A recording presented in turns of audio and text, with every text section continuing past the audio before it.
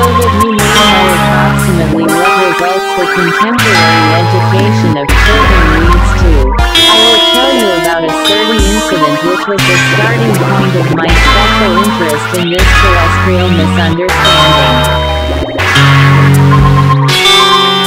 This incident took place in the large community of Russia, but the story I am going to tell you is very characteristic and gives a good general picture of the education of children in contemporary civilization.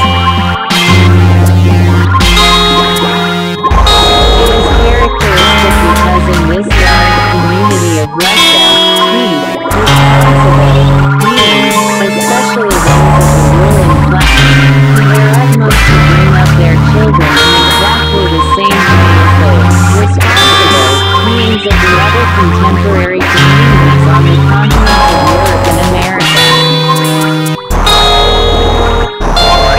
Before telling you about this incident that evoked in me an impulse to acquaint myself specially with the question of the terrestrial education of children, I will tell you of something that occurred just prior to it, which admirably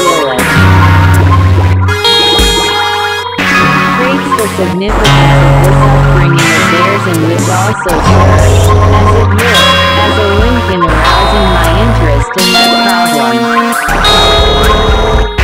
I once happened to exist for a period of several months in the capital of this community, the city of St. Petersburg. During my stay there I became acquainted with an elderly couple. The husband was what is called a senator, and his wife was a member of high society, and a patroness of several charitable organizations. I often used to visit them and enjoyed playing chess with the senator, a customary pastime there among what are called respectable people. This elderly couple had several daughters. All the older daughters were already, that is, married. Only the youngest, who was 12 years old, remained at home. As this couple had no further responsibilities toward their other daughters, they decided to give this youngest daughter of theirs the best possible education according to the notions of the time, and for this purpose they sent her to a special, boarding school, a higher educational establishment called an institute. Single quote. She came home only on Sundays and holidays, and regularly, once a week, her father and mother used to visit her at the boarding school. As I almost always spent Sundays and holidays with them, I met this charming, as yet unspoiled girl, and sometimes took walks with her in the neighboring park. During these walks, we sometimes joked and sometimes she told me about her lessons and her new impressions. These meetings and conversations, little by little, established a tie between us, something like friendship. She was very alert in her perceptions and manifestations are, as her favorites themselves describe such persons, she was a lively and intelligent girl. Single quote. One day, my acquaintance, the senator, was sent on an inspection tour, somewhere far off in Siberia. His wife wished to accompany him, as the senator was suffering from what is called liver trouble and required constant care, but she could not go with him because there would be no one to keep an eye on their youngest daughter. So, one morning, the parents, these elderly friends of mine, came to see me at my apartment and asked whether I would agree to take their place with their youngest daughter during their absence, that is, to visit her every week at the institute and to bring her home with me for the holidays. Of course, I at once agreed to their proposal.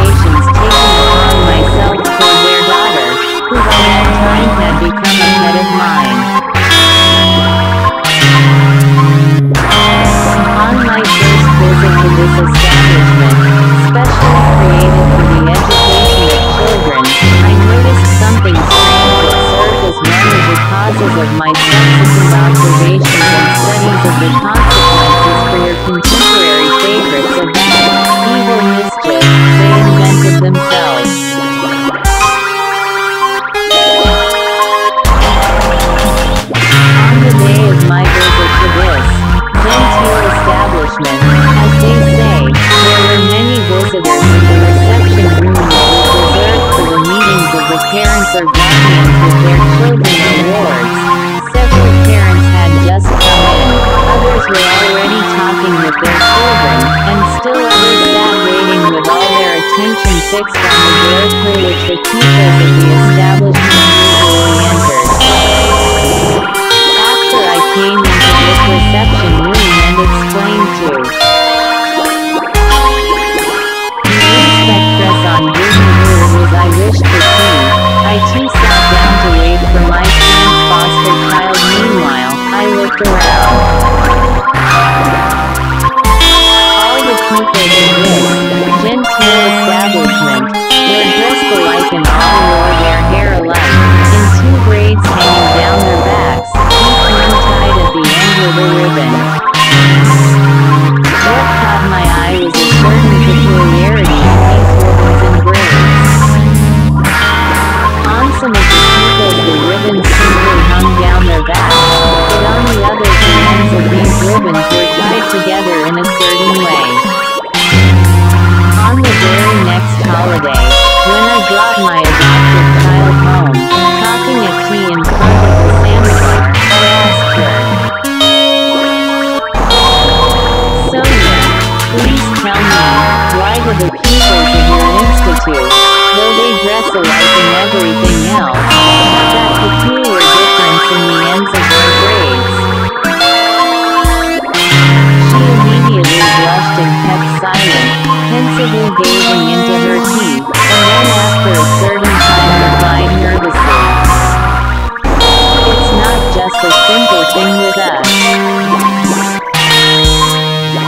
Although it is our big institute secret, I cannot help telling you about it as you are my friend, and I am absolutely sure that you will not give our big secret away to anybody." And she frankly told me the following: "The way we tie our ribbons was invented on purpose by the people so that they could recognize one another, that is, know to which club of people belong, without the teachers or inspectresses, or anyone who is not a pupil of the institute, knowing or suspecting the secret. All the pupils of our institute were divided into 2 categories. One category is what is called the men's club, and the other the women's club, and we recognize one another by the way we tie our ribbons." And she went on to explain to me very specifically just what the difference was between these 2 clubs.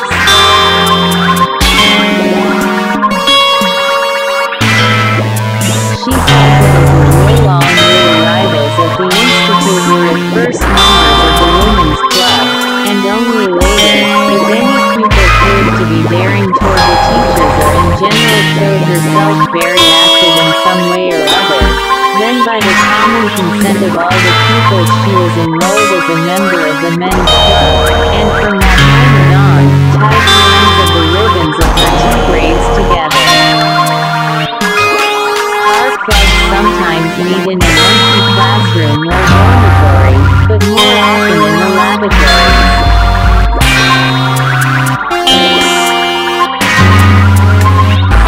A member of the men's club has the following privileges: she has the right to choose and order about as many as she likes of the members of the women's club,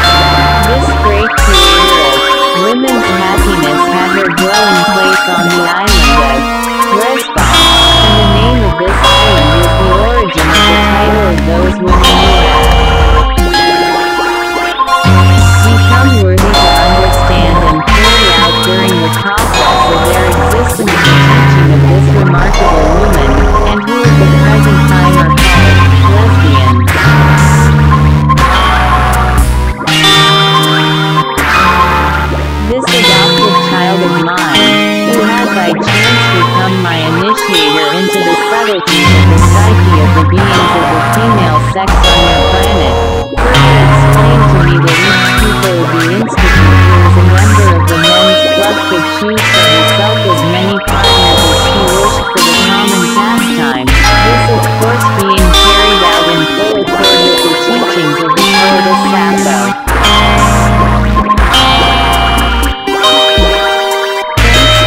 One fact I have just related, out of thousands of other observations of mine, I think you will clearly understand that this monstrous phenomenon did not exist among the rising generation there if the notion were not prevalent that it is exceedingly indecent to talk to children about the question of sex. This notion of decency has come down to contemporary civilization as a heritage from the beings of the epoch called the Middle Ages.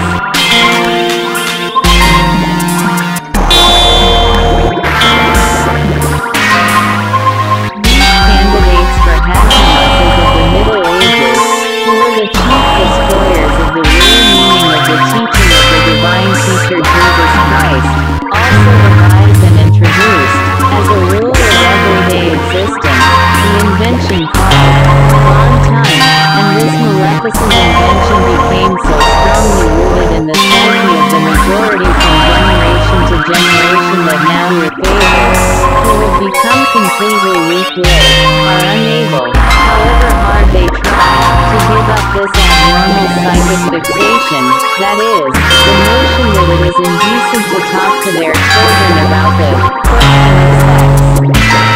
What? Talk to one's children about sex? Is that not indecent? The only things that the people of contemporary civilization teach their children are the inventions corrupted by various candidates for Asimov's individuals in their manuals under the title of Bon-Ton. Single quote.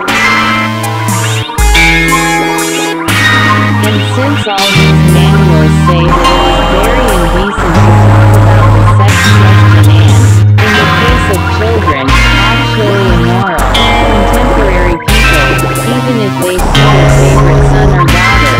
going to rock, simply cannot and, despite their mental wish, dare not explain frankly to their children the harmfulness and sin of these criminal habits.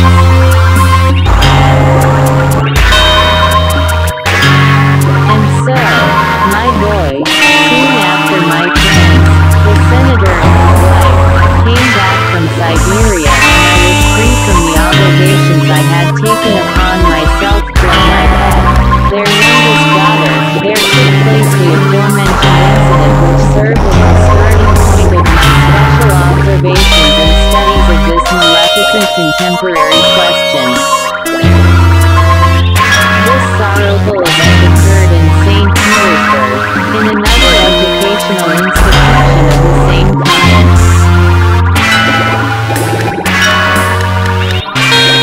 The headmistress of this institute, finding that one of her pupils had behaved contrary to their famous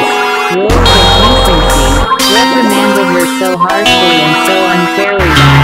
as a result, the accused and her friend, two growing girls, having the germs of the data for becoming normal, women runners, hanged themselves. My investigations into this case brought the following to light.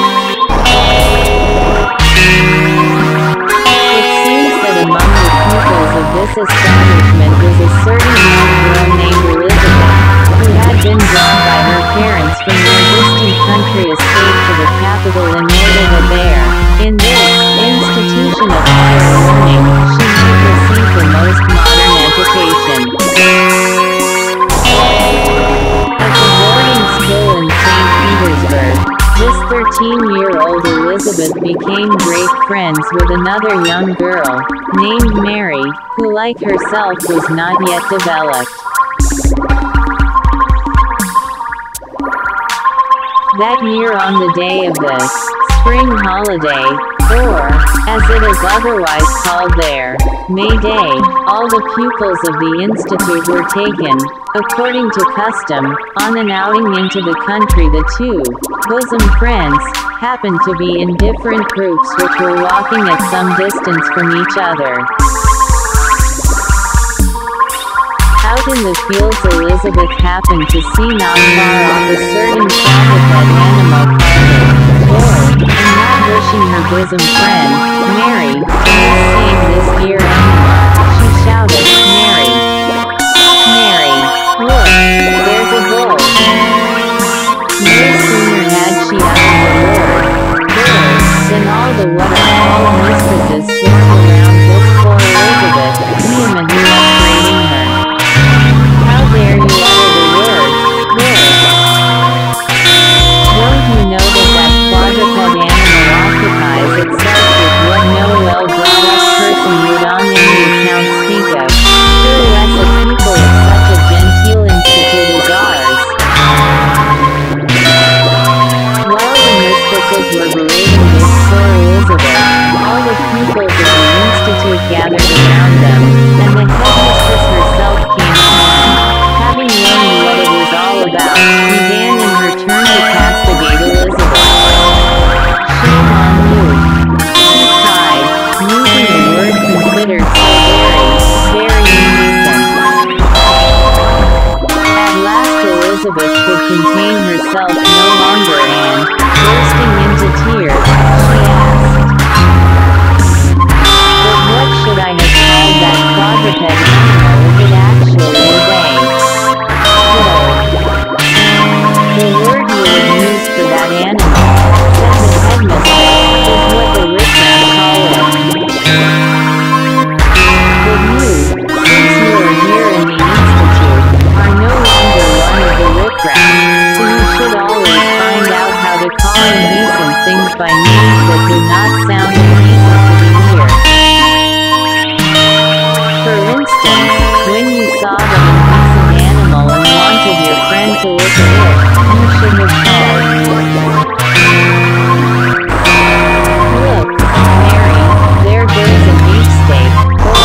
'Mary, look, there goes something that is very good to eat when we are hungry,' and so forth." All this made poor Elizabeth so distraught, especially as she was being reprimanded in the presence of all her friends, that she could contain herself no longer, and cried out with all her might, "Oh, you wretched old maids! Striped hobgoblins! Spawn of deepest hell! Just because I call the thing by its name, you instantly begin to suck my blood. Be Christ damned!" Thereupon she fainted, at which the headmistress herself fainted, followed in turn by several class mistresses and inspectresses, who also fainted.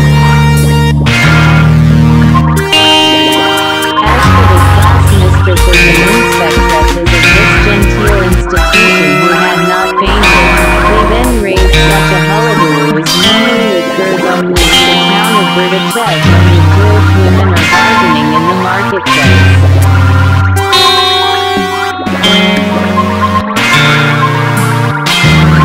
The upshot of it all is that when the class mistresses and inspectresses who had fainted recovered their senses, they held what is called a teachers' council, then and there in the field, under the presidency of the headmistress, and it was decided that immediately on their return to town, they would telegraph Elizabeth's father to come to his daughter, as she was expelled from the institute with loss of the right to enter any other similar institution in the Russian Empire.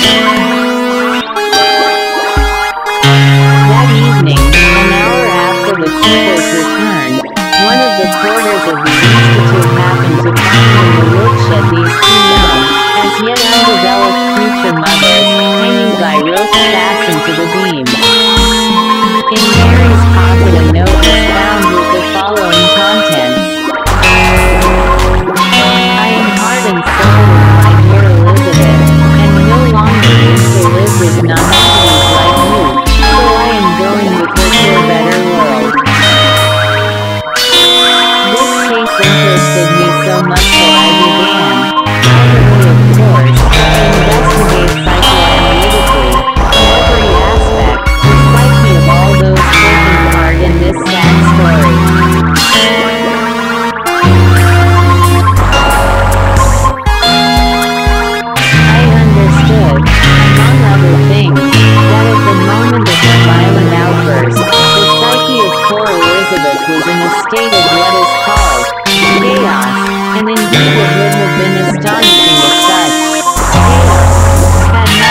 existed in the psyche of this 13-year-old girl, not yet conscious of herself, who before this miserable event had always lived on her father's estate, where she had seen and felt the same richness of nature as on that day in the meadows near the city of St. Petersburg. She had been brought to that stifling, noisy city and had been kept shut up for a long time in an improvised cage. Then suddenly she found herself in an environment where every fresh impression awakened memories in her of all kinds of wonderful sensations.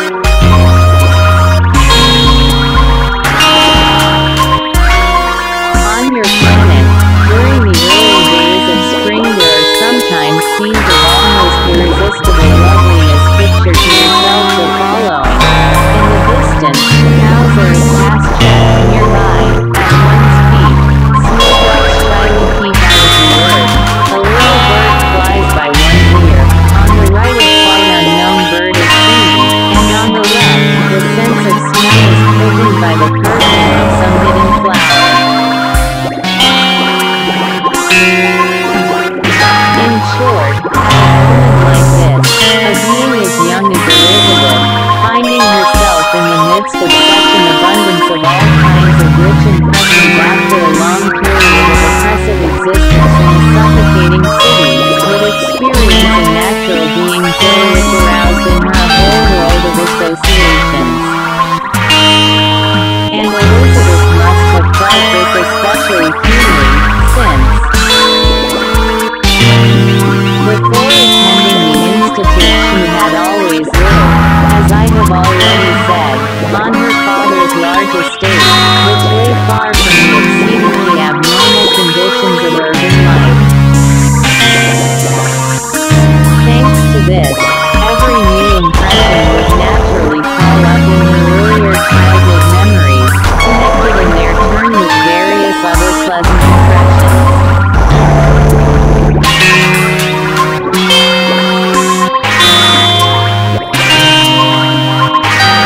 So it is not difficult to picture to yourself that the sudden appearance of that quadruped animal called bull, reminding her of the one at home on the farm of her father's estate, and which had enjoyed the affection of all the children, who secretly even took it bread from the table, set off in this impressionable young girl an impulse to corresponding associations resulting in a feeling of sincere happiness, and since she was still unspoiled by the conditions of being existence abnormally established there, she instantly wished to share her happiness with her bosom friend who was some distance off, and shouted to her to look at that dear bull. Now I ask you, what should she have called this quadruped being, since it actually was a bull? Should it really have been beefsteak, as advised by the Honorable Headmistress of this Honorable Higher Educational Institution, created especially for the education of children, according to that barbarous system existing at the present time, to their misfortune? As you see, my boy, while intending to tell you somewhat more about the free brain beings breeding on the continent of North America, I have, by the way, said a good deal about the free brain beings arising and existing on all the continents of that peculiar fauna. I do not think you will hold this against me, however, since in this way you have learned many facts throwing light on the details of their strange psyche. As regards the degree of degeneration, of the common presence of those who compose this large contemporary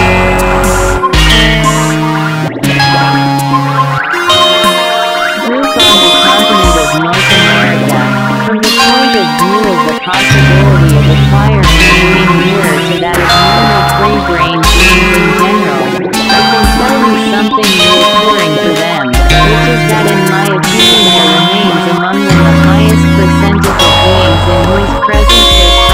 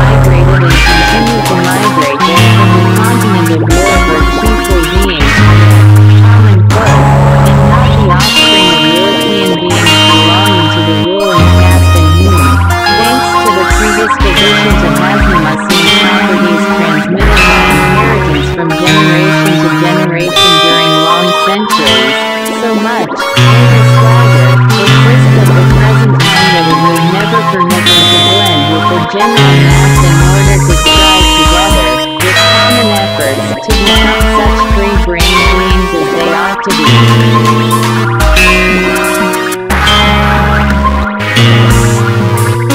It was owing to the almost total absence of the offspring of the European rule and caste among these American beings, and to the fact that as a mass they formed a milieu in which it was still possible for members of our tribe to exist without having to be exposed to emanations coming from surrounding beings that have a harmful action on the objectively natural inner causes of every being, that I was able, during my stay among them, to rest as I desired.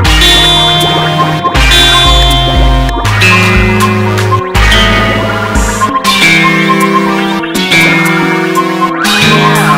my goal, since I have spent so much time explaining the meaning of all those pernicious customs that the beings of this large contemporary community have invented and restored, which had existed many times before on their planet and have proved injurious, in the objective sense, not only for themselves but also for all the other free-brained beings breathing on the other continents, it is in my opinion necessary, as so to speak of, closing court, to initiate me also into the thoughts which began in my mentation on the last day of my sojourn among them in the city of New York, and ended on the steamer as it was moving away from that continent toward the east.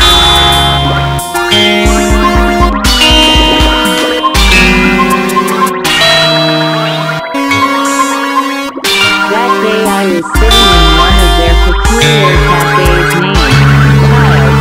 situated at what is called Columbus Circle, waiting for the planes from the continent of Europe who had accompanied me to America to go with them to the dock of the outgoing steamer. I was looking out of the window at the passers-by, who to an automatized perception seemed to differ in appearance, of course thanks chiefly to that baneful terrestrial invention recently fixed in the what they call fashion, and by which they are more enslaved than the beings of any other continent, but who nevertheless somehow seem to me, in respect of their inner content, astonishingly alike.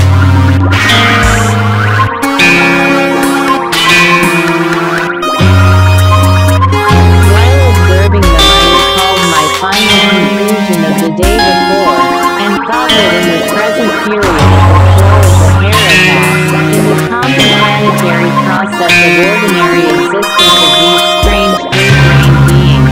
the beings of this new community represent the hotbed of the intensive manifestation of that already long-established particularity in the totality of their strange psyche, which one of the highest sacred individuals once described as the periodic, fundamental source from which issue new causes of abnormalities.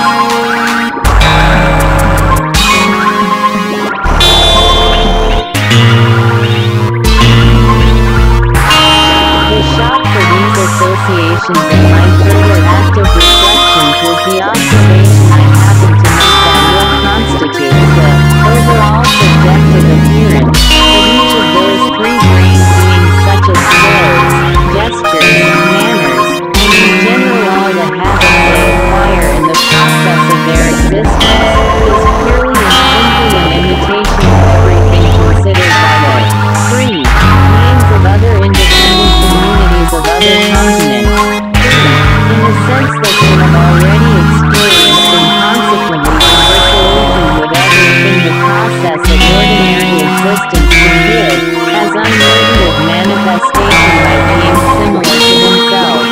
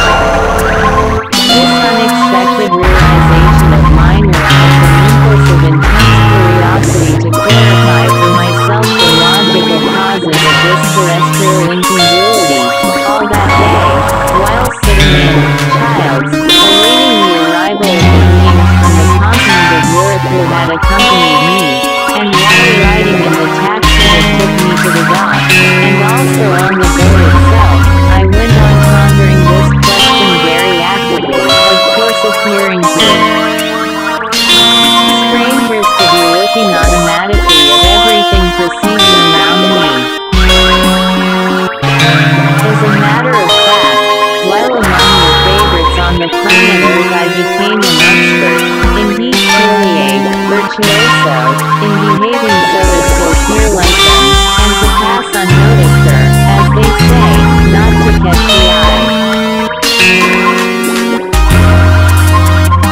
Sitting on deck, and watching the twinkling of the lights on the shores of that continent gradually growing fainter as the steamer moved away toward the east, and pondering and comparing all the facts in their logical sequence, I succeeded in making almost entirely clear to myself just why and how this incongruity could have arisen on that ill-fated planet.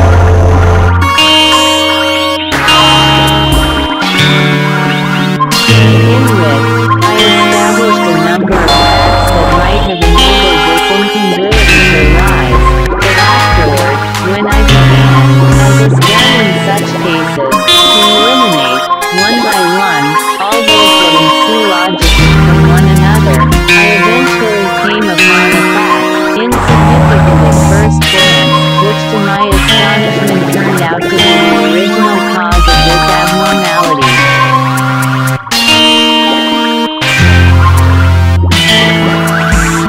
And I realized that this famous education of theirs, so often mentioned by me, inevitably engenders data in the common presence of each of them during the period of their preparation for responsible existence, no matter to what independent group he may belong, for the definite conviction that informing ethics on their planet, being similar to the man never perfected themselves to that reason which their contemporaries have attained and may even surpass. Concentrating my thoughts on this, and recalling all my former impressions about this question, received both constantly and automatically during my previous observations of your phases, I gradually established that all of them, particularly in the last 30 centuries, had become convinced during their responsible existence that their contemporary civilization was simply the result of the direct continuation of the development of their reason, which began at the very appearance of free-brained beings on their planet.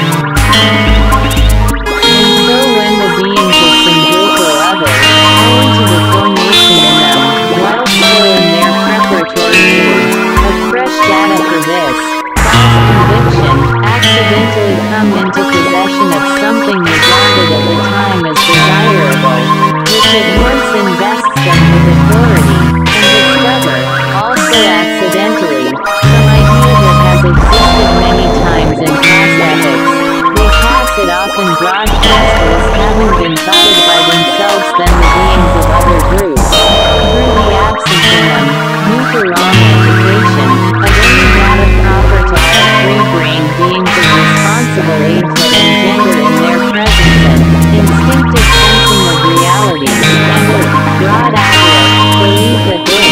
something desirable, is appearing on their planet for the very first time, and also that once this idea is applied in practice it will be really very good and they forthwith begin to imitate the first group in everything, both the good and the bad, even if it is completely contrary to all that exists and is well fixed in their ordinary life,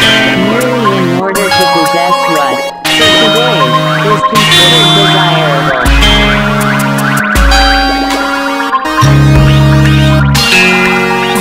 I then even remembered that I had once before seriously reflected on this subject during my fifth sojourn on the surface of your planet, when the city of Babylon was considered the center of culture, of your favorites, and when, on account of some similar question, I had to make a logical analysis of this strange feature of the psyche of these peculiar free-brained beings. Then, as now, I reasoned as follows. This way of thinking could perhaps be justified by taking into consideration that, owing to the abnormal condition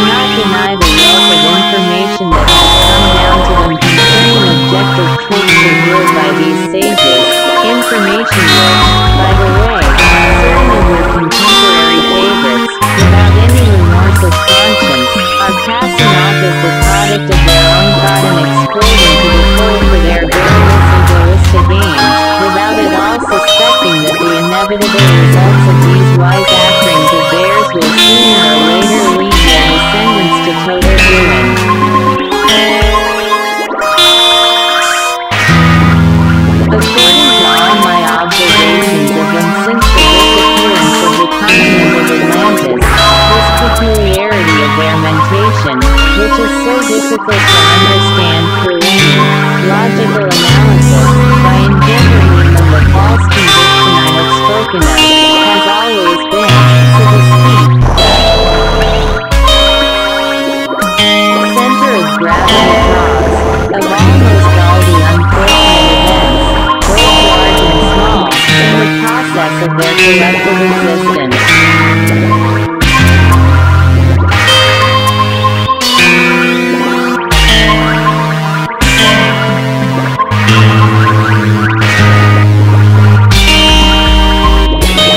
Thanks to this false conviction resulting from their strange mentation, and thanks also to the effect on the whole functioning in their feeling of the consequences of the properties of the organ fundamental, which inevitably arise in their presence of responsible agent are called envy, greed, and jealousy. It always happens there that when the beings of one group become the possessors of some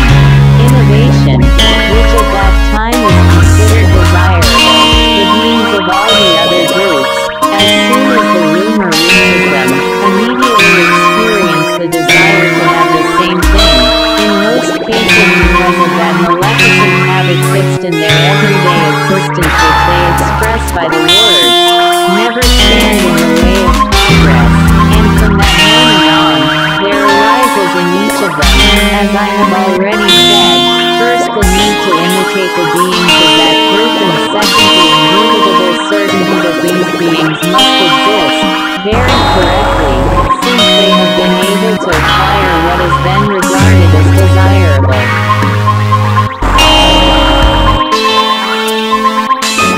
In this connection, the piquant strangeness of the mentation of your favorites is that there never occurs any process called reflection, whereby they might understand, even if only approximately, the true reasons why some beings possess that which evokes in others envy, greed, jealousy, and so on.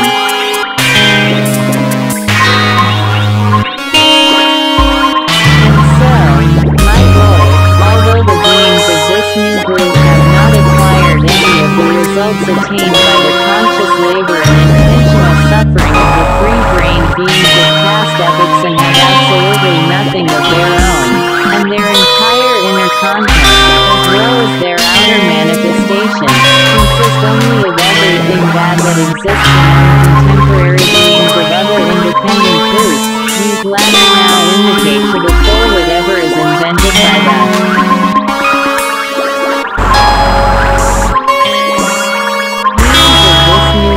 Solely because they have now accidentally become the possessors of just that which in the objective sense is most despicable, yet which, owing to the abnormal conditions of the ordinary existence of these unfortunates, is considered desirable.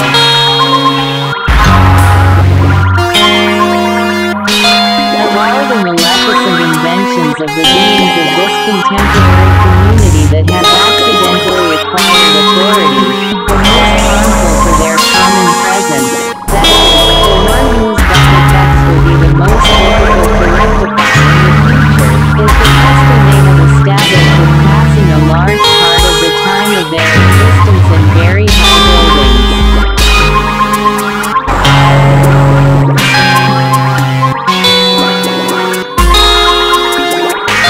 In order that you may clearly understand the extent of the harm of this invention of theirs, I must first of all explain to you the following. Do you remember that when I spoke to you about that maleficent practice, existing there at the present time called sport, I said that, at the beginning, the duration of existence of these favorites of yours was Paleocenturian, that is to say,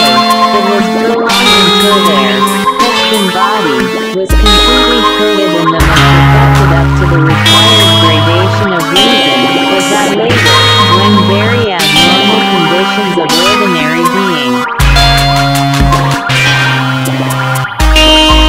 existence began to be established there, great nature was constrained to actualize their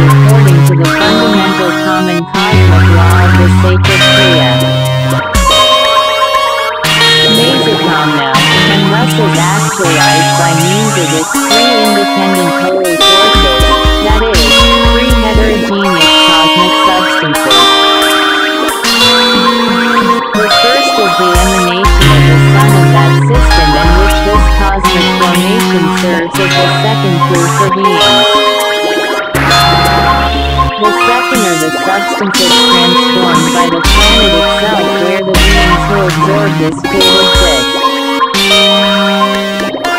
And the third are those substances which are transformed through the other planets of this system, and reach this planet through their radiations.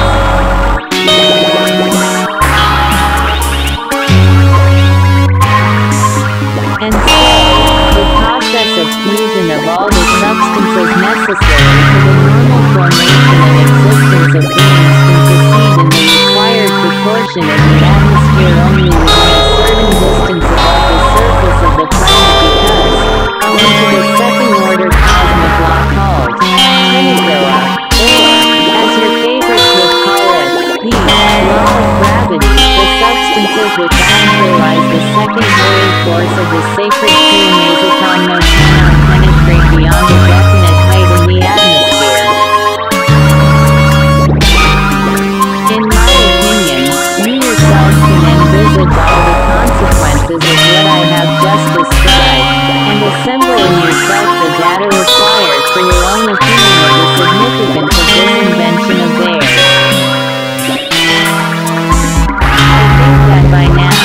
my boy, I have fully satisfied your curiosity about these dollar-box-trotting followers of their famous Christian Science. In the name of objective justice, it now only remains for me to remark that whatever these Americans may be today, and whatever they may become in the future, during the period I existed among them I had the possibility of resting inwardly, and for this I now ought to express to them my sincere thanks. In you, my heir, you who have been receiving it.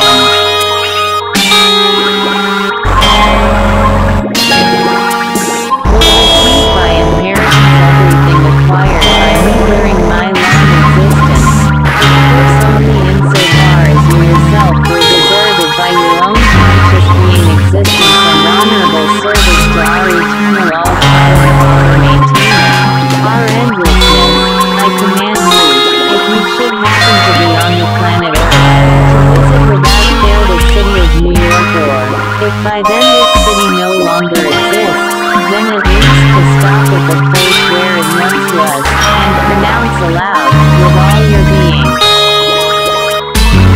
In this place, my beloved grandfather, my best teacher, Beelzebub, passed a few agreeable moments of his existence.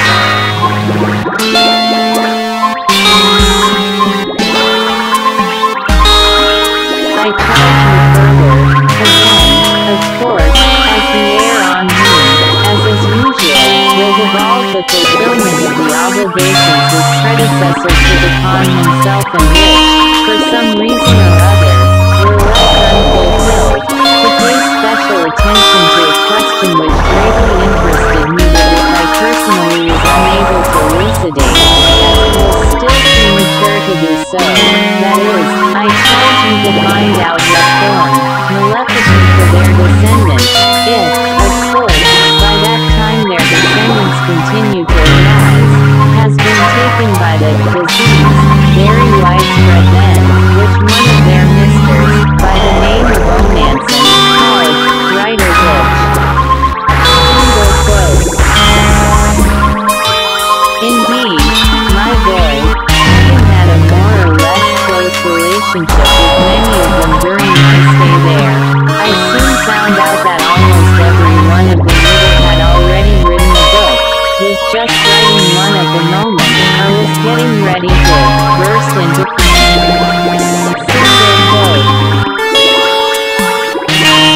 This peculiar disease, prevalent among almost all the beings of this continent, without distinction of age or sex, had assumed epidemic proportions among the youth, that is, those who are just at the beginning of responsible age, particularly those with runny noses and many pimples on their faces. In this connection you should take note of her flower. Ish is among these beings one feature of the strange psyche of your favorites which has become rooted in their collective existence and which may be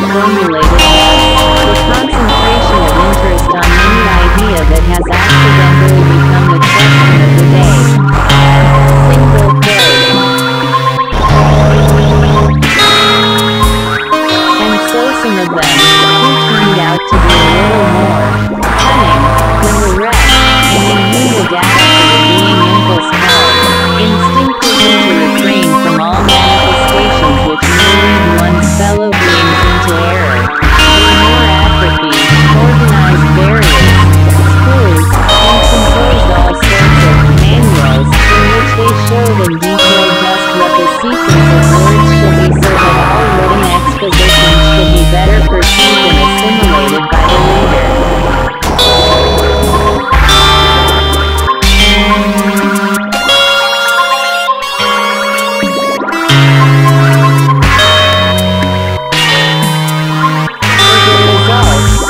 Attended these schools, or read these manuals, who were themselves in regard to being and to their knowledge of reality exactly such types as our teacher,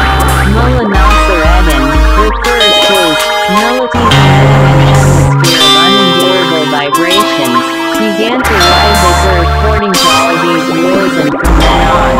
since the process of reading had become an organic need of the beings of this new group, thanks to various other abnormalities fixed in the conditions of their ordinary existence, since, moreover, it is possible to appreciate the content of any work only by reading it through, all the beings of this continent, seduced by every kind of flashy title, began to read and read, until finally it became definitely noticeable that their mentation, already sufficiently polluted, without this, became ever more and more polluted. Single quote.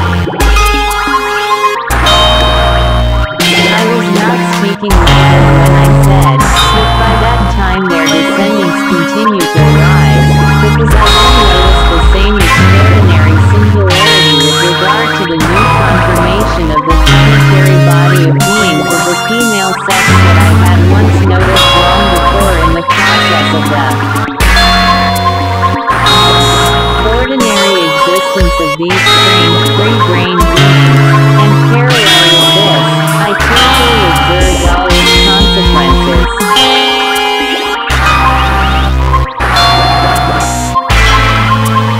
This curious phenomenon first occurred there before the loss of the continent of Atlantis, in the process of existence of a small group of free-brained beings originating from various large communities. At that time these beings existed in isolation on the then famous island called Balakanera, which was situated to the east of the continent of Atlantis, and was engulfed within the planet at the same time as Atlantis itself.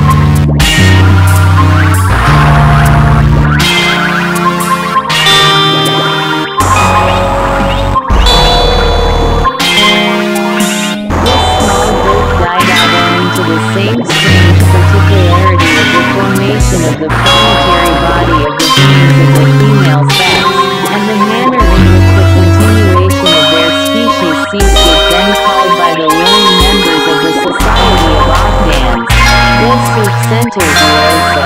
this extraordinary phenomenon, which took place in the course of several centuries before their race finally disappeared, was the gradual narrowing of what is called the pelvis in the beings of the female sex. This progressive narrowing of the pelvis took place at such a rate that 2 centuries before their race finally vanished. The appearance in God's world of their, so to say, haphazard conceptions was effected by the means then called psychic, and now called caesarean section. Single quote. At this point in Beelzebub's tale, a cross-current already began in the ether which penetrated the whole of the ship connet that signified that the passengers were being summoned to the Janti temple, that is, the refectory of the ship, where all the passengers assembled periodically to partake of the second and the first being foods. So Beelzebub, passing, and the moon ended their conversation and hastened to the Janti temple. Chapter 43. Beelzebub served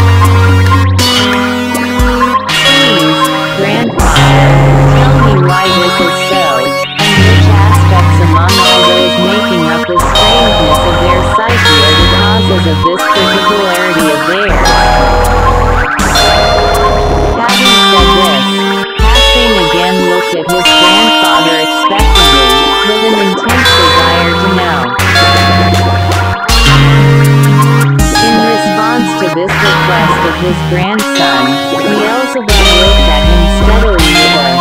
smile full of remorse, and then, sighing deeply, he said, "Yes, my dear boy. This particularity, with all the results ensuing from it, is the chief cause of all their abnormalities and of their so to say, muttered logic." Then after another short pause, he continued, "Good, I will help you to clarify this question, as more as I have already promised to explain it to you in detail.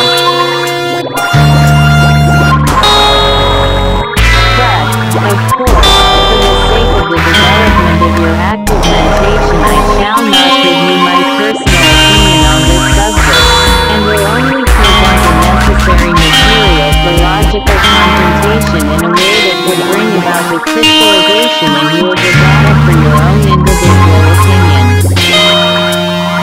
the way, you asked me if it was possible that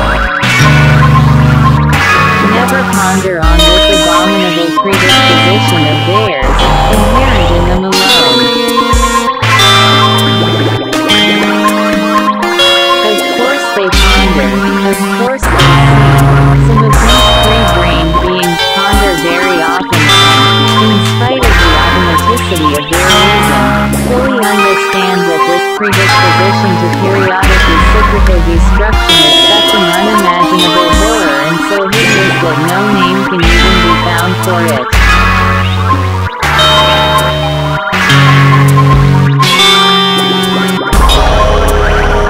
Unfortunately, this pondering of theirs leads to nothing, and it leads to nothing because when certain isolated beings who think seriously about this horror and come to some sensible conclusion, then because of the absence of one common planetary organization for a single line of action, this view of theirs is never widely spread and fails to penetrate into the consciousness of other beings incidentally. As far as this sincere pondering is concerned, the state of affairs among terrestrial beings is very lamentable.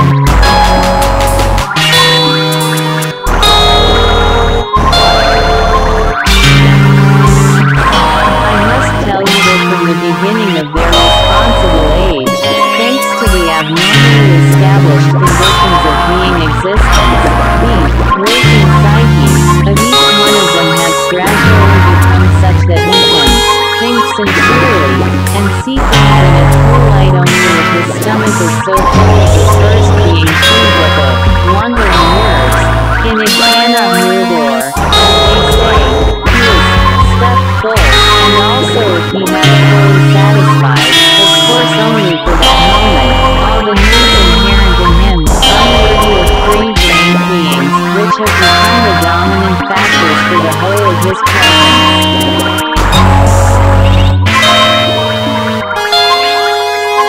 Well then, owing to these same wrongly established conditions, not all terrestrial beings have the possibility of satisfying these needs, and so, for this and many other reasons, most of them, no matter how much they desire it, can neither think sincerely, nor see and sense reality, and therefore, sincere thinking, and the sensing of reality, have long since become a rare luxury on your planet and inaccessible to most of the beings there. The only terrestrial beings here who have the possibility of being satisfied to accretion are those called important power possessors, indeed, it is precisely these beings who because of their position could do something to eradicate this evil, or at least to diminish it to a certain extent. For these, important power-possessing beings, who have the possibility of filling themselves to satiety and who could perhaps do something toward this end, in fact do nothing at all for quite other reasons. And the fundamental reason is that same maleficent being fixed in the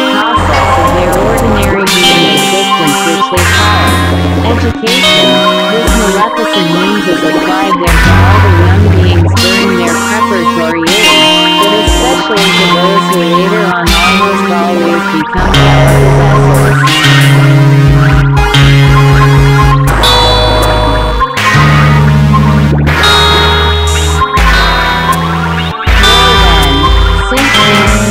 Power possessors do not make use of the time intended by good nature for the preparation of data for a worthy and responsible existence. They only waste it in developing in themselves the properties resulting from this celebrated education, which as a rule only dictates to them how best to give oneself up to what is called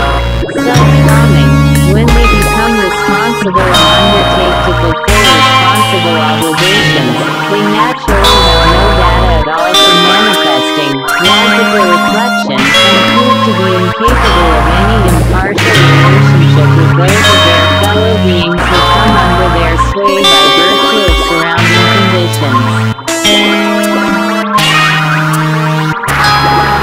Owing to this abnormal education of theirs, nothing is deposited in them which would enable them to reflect and put anything effective into practice, but, on the contrary, many consequences of the properties of the for them accursed organ Kundabuffer, devised by the great angel, now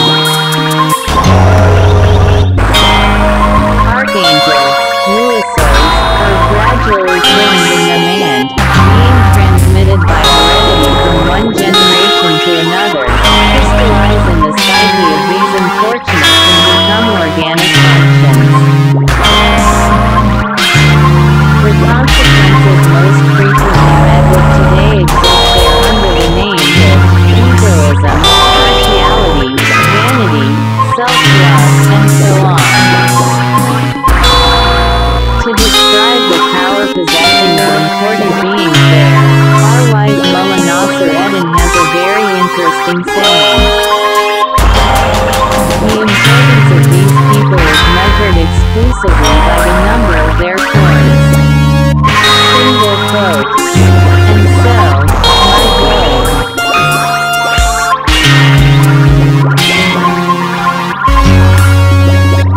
Contemporary free-brained beings of your planet who can afford to live themselves and to satisfy all their other needs, and perhaps could do something to struggle against the phenomenal evil prevailing on their planet, are feeling satiated, and are reclining in what are called their soft English armchairs, in order, as is said there, to digest it all. They do not even take advantage of these favorable conditions for sincere thinking, but only abandon themselves to their maleficent, self-calming. Single quote.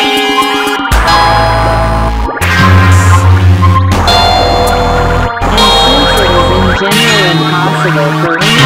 free-brained being of the universe and therefore also for any of the beings of your planet to exist without mentation taking place in them, and since, at the same time, your favorites wish to be able to give themselves up freely to their inner evil god, self-calming, they have gradually and very efficiently accustomed themselves to a sort of purely automatic thinking without the least being effort of their own.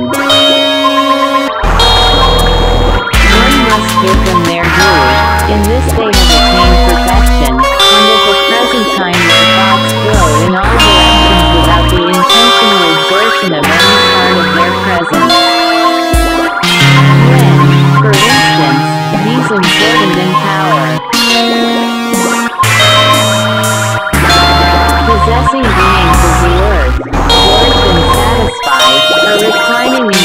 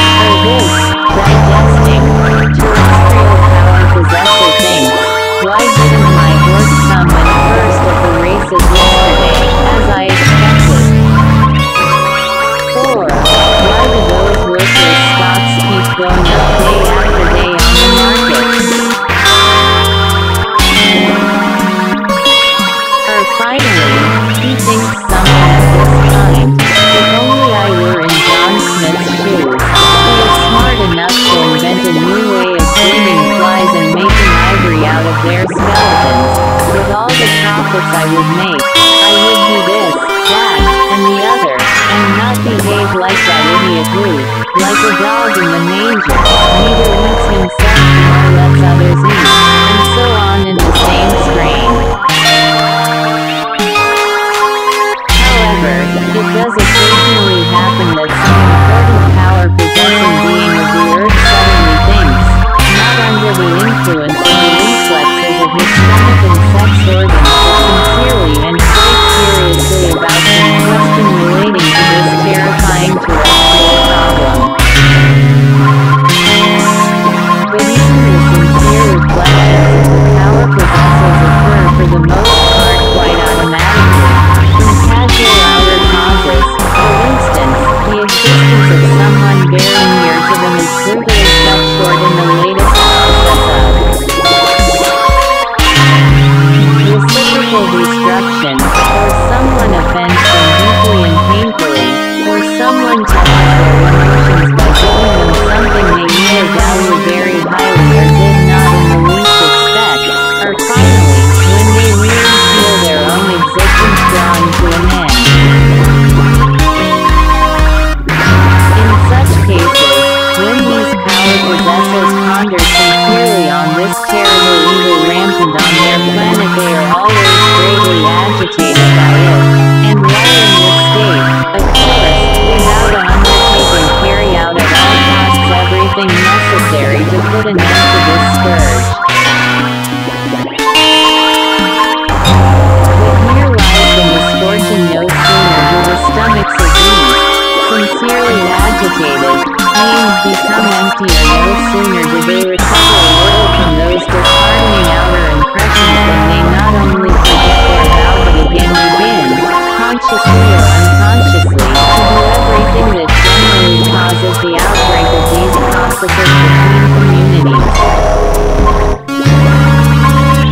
It very often happens that these power-possessing beings, unintentionally or even half-intentionally, do everything to hasten the outbreak of the next process of reciprocal destruction, and even dream of it taking place on as large a scale as possible.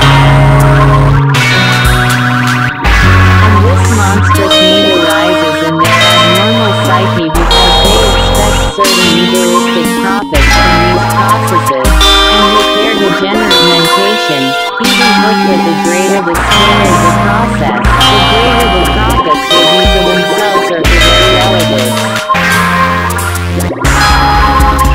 However, it sometimes happens there, my boy, that certain of these important power-possessing beings unite and form a special society with the aim of jointly founding and putting into practice some means of abolishing this arch-criminal particularity of theirs. Just as I was leaving that solar system forever, there was again a great deal of talk on your planet about forming such a society, and it seems that they were intending to call it League of Nations. I say, modeling because many times before they had formed similar societies which in the end always died in the same strange way, that is, they always died without any agony. I remember very well the first time such a society arose there. It was in the city of Samonis, in the country of Kipliamish, which was then regarded as the chief center of culture for all the free-brained beings of this peculiar planet of yours. Then for the first time important beings from most of the communities of the continent of Asia assembled in that city with the aim of drawing up a common agreement, so that among the different Asiatic communities there would never again arise any cause whatever for the process of reciprocal destruction. This society had as its motto, God is where man's blood is not shed. But owing to their various personal egoistic and vainglorious aims, these important terrestrial power possessors who had assembled soon quarreled among themselves and went their ways without accomplishing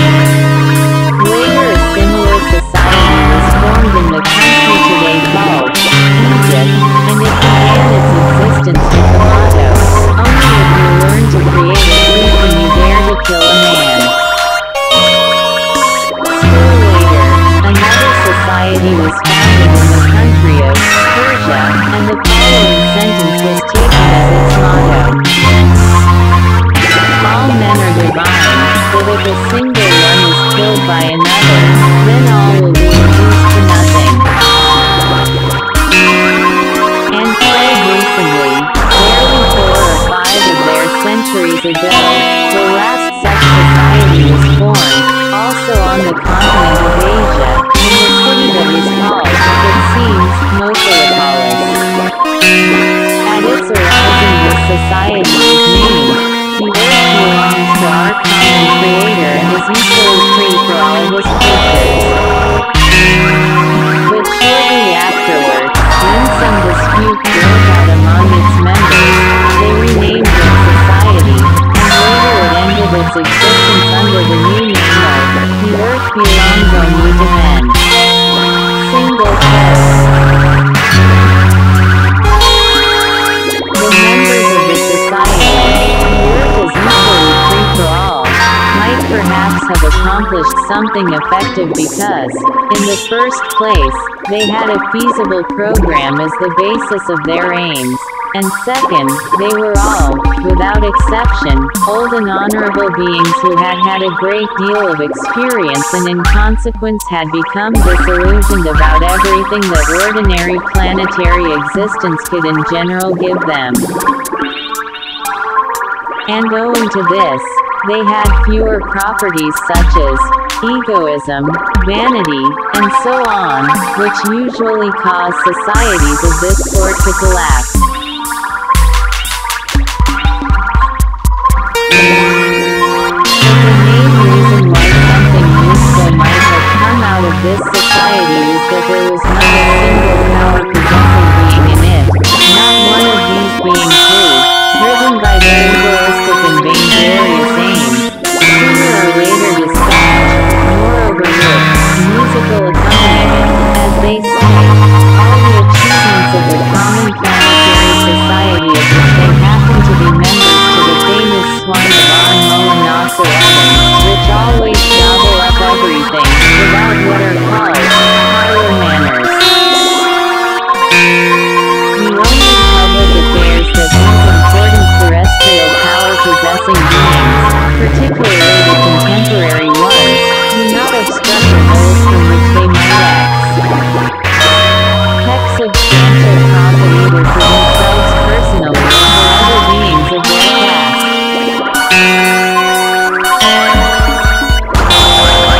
The tasks undertaken by this kind of society might have good results for all the beings of their planet without distinction of caste, but as soon as any difficulties arise in its affairs or, as it said, the first small crisis appears, these tasks immediately become too boring for the terrestrial power possessors and at the mere mention of them, or when they remember them by association, expressions of martyrdom appear on their faces.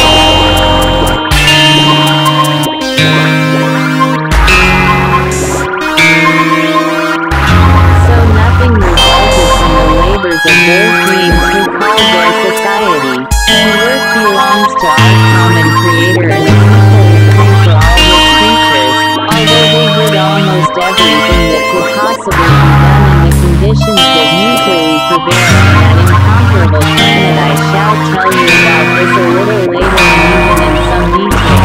because the information concerning the downfall of that very society, formed by their favorites in their attempt to eradicate or at least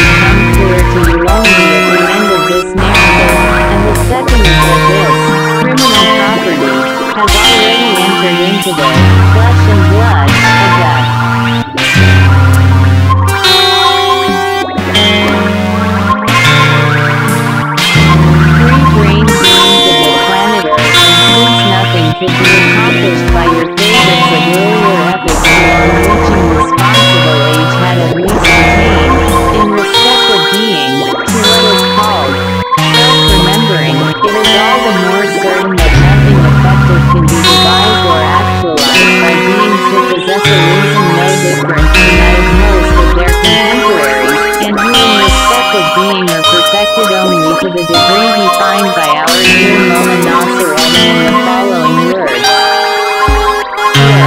Look, he already begins to distinguish Mama from Papa.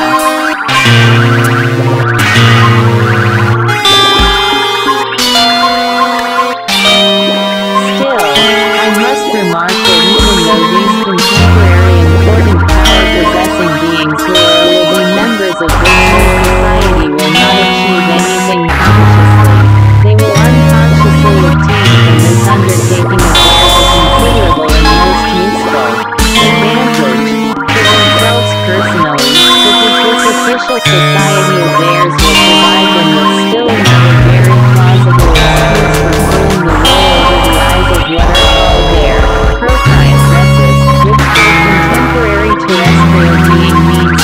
wife, mistress, mother-in-law, or even some saleslady in one of their large stores, and so on.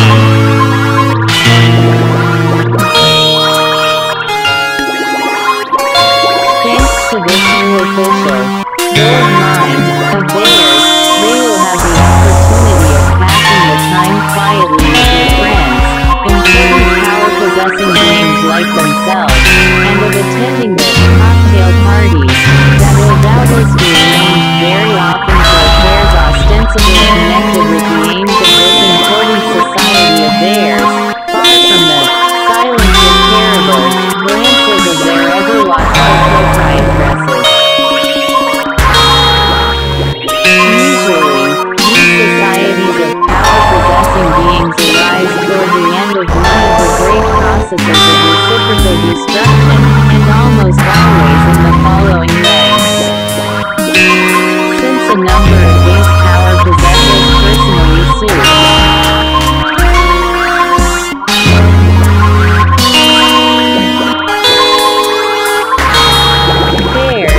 grievous losses during the last process, these losses continue by momentum to influence their common present, and engender in the general functioning of their psyche a certain combination whereby the data in their subconscious for the arising of the being in this name, conscience, begin spontaneously to take part in the functioning of the automatic consciousness that has long since become habitual to them, that is to say, there arises of itself in their common psyche the combination dreamed of by the most saintly patriotic Shemak for all the free-brained beings of that ill-fated planet. Well then, my boy, when these power-possessing beings meet and discuss this terrible property of theirs at length, they gradually see it almost in its true light, and a sincere desire appears in them to do their utmost to achieve the abolition of this appalling horror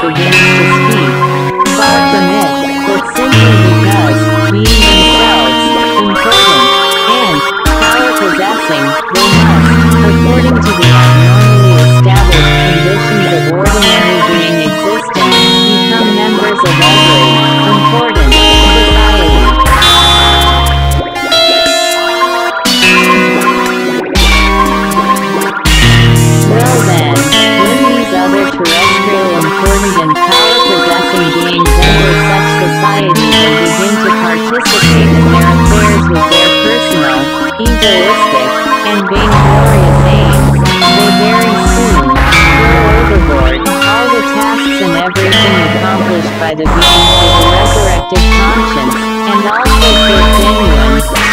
into the wheels of the original founders of these societies. And that is why these societies, founded for the common planetary welfare, always die quickly and, as I have already told you, without any death agony. As for the practical results of all the good beginnings of these important beings, our worthy Mullah Nasser Eddin has another very wise saying. Past centuries have shown that Canadian asses never sing like nightingales, nor will they ever refrain from indulging their noble taste for lyrics mixing in thistles.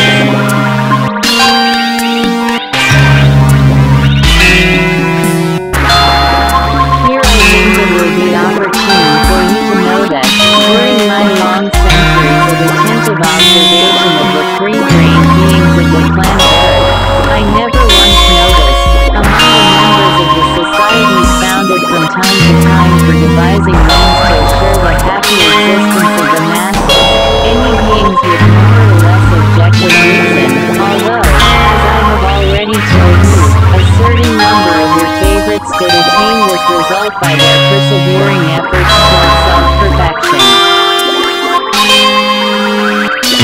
In the course of the observations I made during my last sojourn there I cleared out, among other things, why it is that beings with objective reason never belong to such societies. The point is that to belong to one of these societies a being must of necessity be important, and, in the abnormally established conditions of being existence, only he is considered important, among the who has either a great deal of money or who becomes what is called famous. Single quote. And since then in recent times only those can become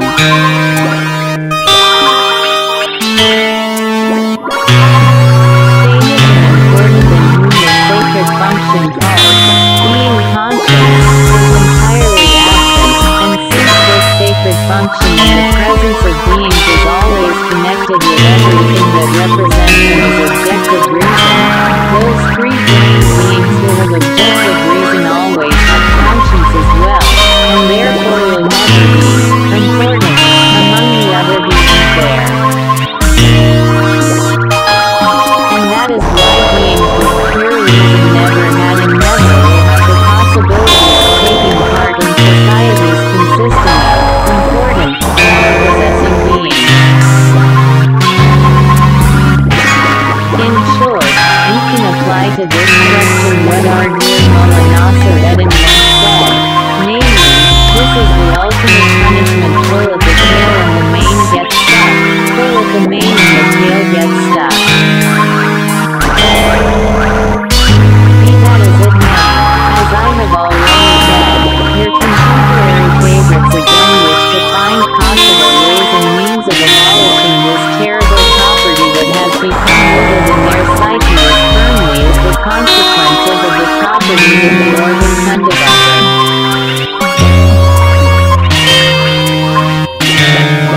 And of course, these members of the contemporary society called the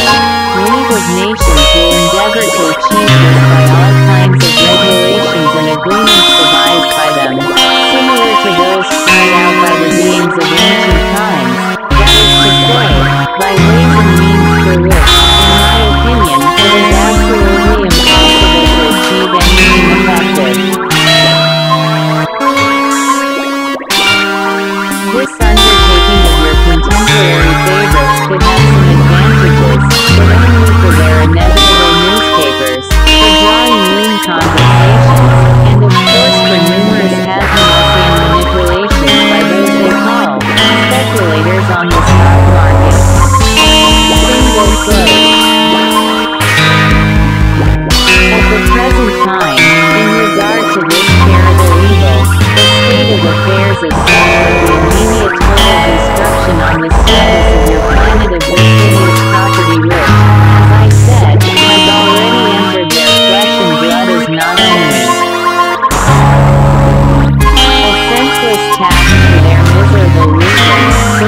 generally almost impossible.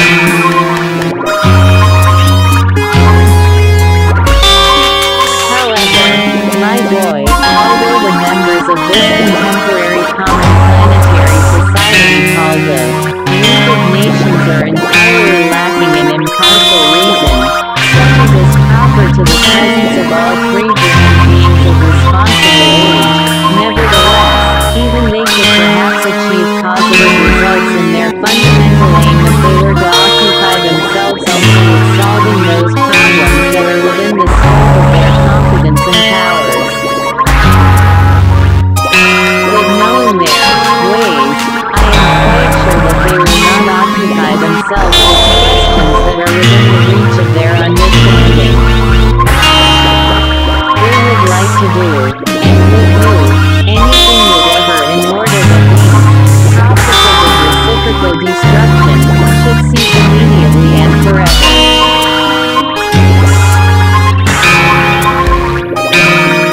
But if with all their being they become aware of the whole objective horror of these processes and sincerely desire to eradicate this evil from the surface of their planet, they would willy-nilly penetrate into the very essence of the problem and understand that an inherency fixed in the psyche for hundreds of centuries can never be decrystallized in the course of a few decades.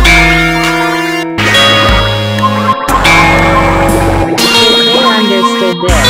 they would not attempt to decide, let alone carry out, anything of this kind for the welfare of their contemporaries, but would devote all their attention, all their powers, and all their possibilities to working solely for the welfare of beings of future generations.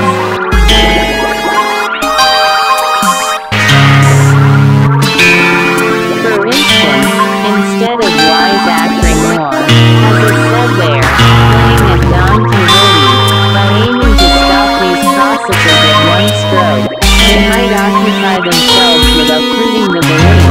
now established in their everyday existence, in the validity of two concepts. First of all, you can try to put an end to the practice of exalting certain participants in these processes to the rank of hero, and rewarding them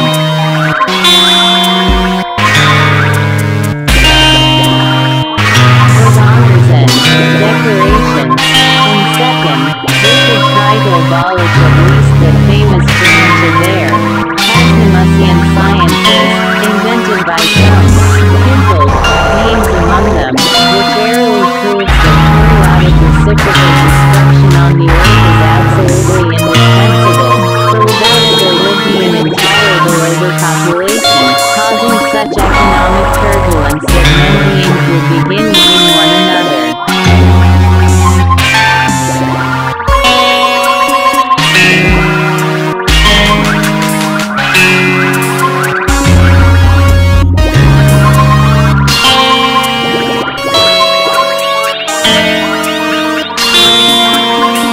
If they were to succeed in abolishing the first of these two concepts already firmly fixed in the process of their abnormal ordinary being existence, they would destroy forever the greater part of those automatic factors which predispose the psyche of the growing generation always to fall into that particular state habitual to them during these processes, and as for getting rid of the second, this would help to keep at least one of those innumerable idiotic ideas from reaching the beings of future times,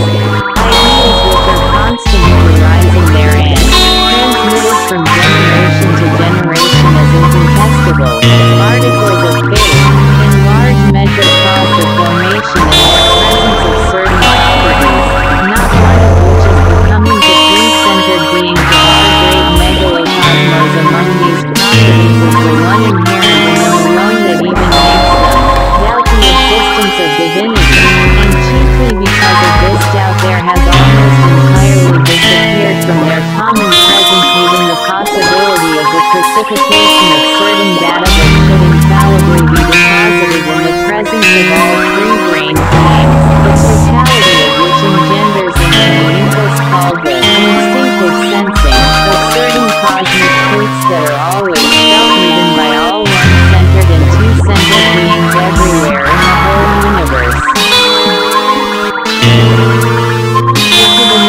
exclusion of all the other ordinary beings. These important power possessors assembled from the whole of the planet do not occupy themselves with these questions, considering them beneath their dignity.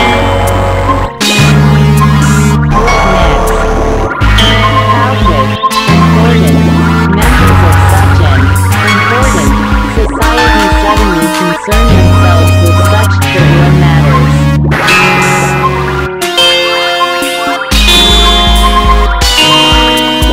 In general, since the data for individual manifestation have completely ceased to be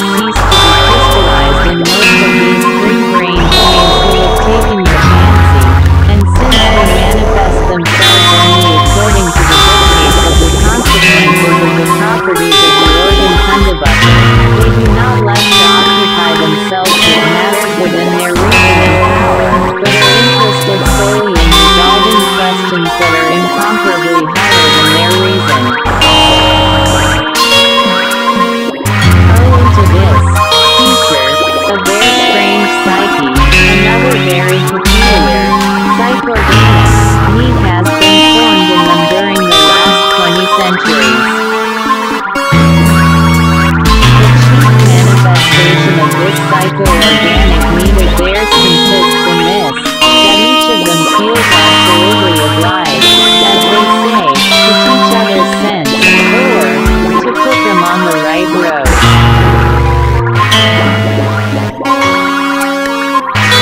You know,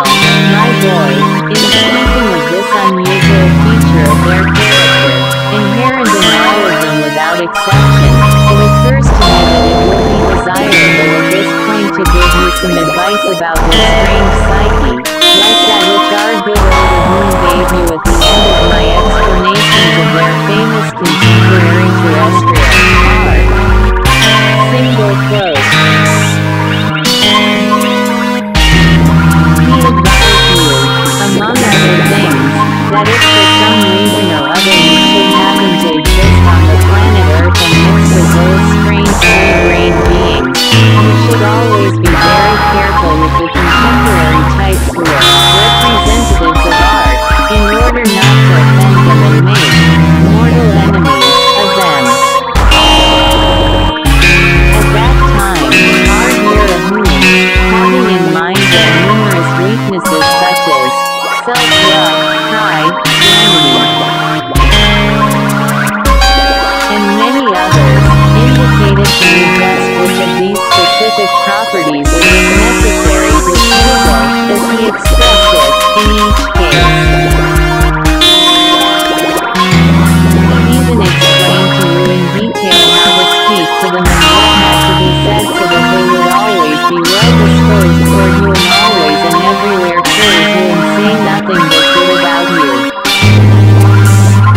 I have nothing against this advice of his. It cannot be denied that it is ideal for the types you mentioned. The contemporaries, representatives of art, are indeed amply provided with the specific properties enumerated by our dear Moon, and if you know how to tickle these properties on every possible occasion, indeed, the boy, you will behave like true, ass-flying slaves.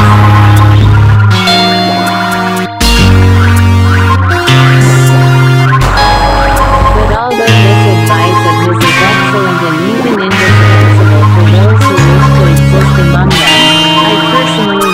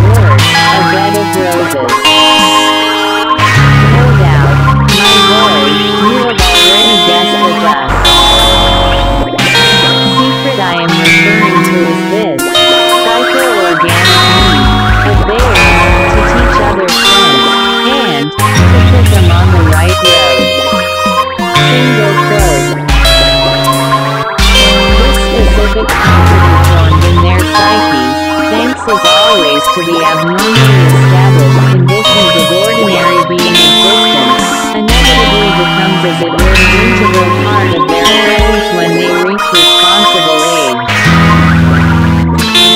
Everyone there, without exception, has this psycho-organic need, old and young, men and women, and even those they call misforgotten. This singular need arises in its turn from another property of theirs which is that each of them, from the moment he acquires the capacity to distinguish wet, fruit, dry, carried away by his achievement, ceases forever to see and observe his own abnormalities and defects, but only sees and observes these same abnormalities and defects in others.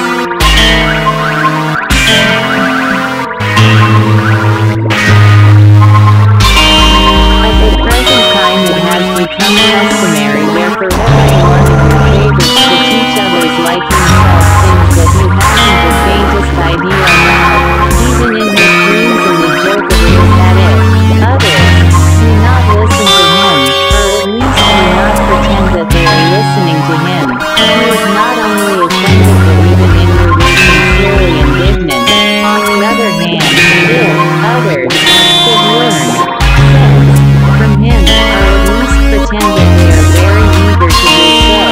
he will not only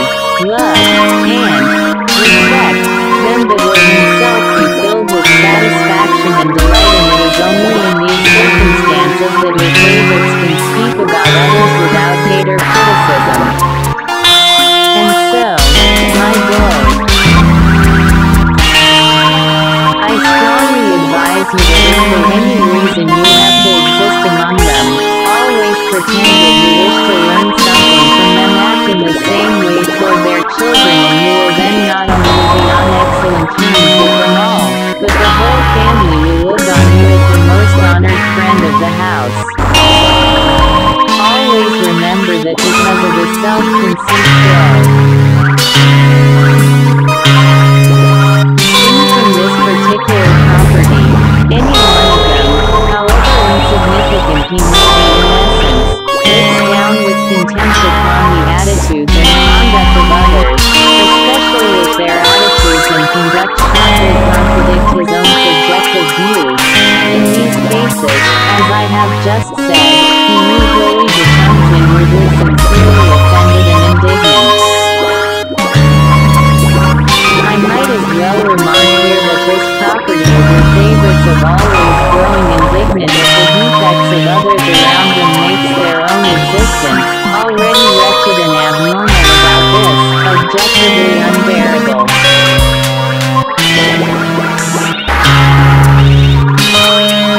Because of this constant indignation, the ordinary being existence of these unfortunates almost always grows accompanied by unproductive moral sufferings, and these feeble moral sufferings of theirs usually continue by momentum to act for a long time on their psyche, sentexionally, or, as they would say on your planet, oppressively. In other words, they ultimately become instrontian, or nervous, of course without the participation of their consciousness. And then, in the process of their ordinary being existence, they became completely uncontrolled, growing and being manifestations which have nothing to do with the primary causes of this instroness, or nervousness, of theirs, and it is just this property of being indignant at the defects of others that has gradually made their existence art tragicomic. For instance, at every step there you can see a picture of this sort. One of these freaks, having lost the only thing they acquire from their maleficent education, which they call a mask, behind which they cunningly hide from others their obvious inner and outer defects, has fallen as they say completely under somebody's thumb. Well then, this being rules, under the thumb of his wife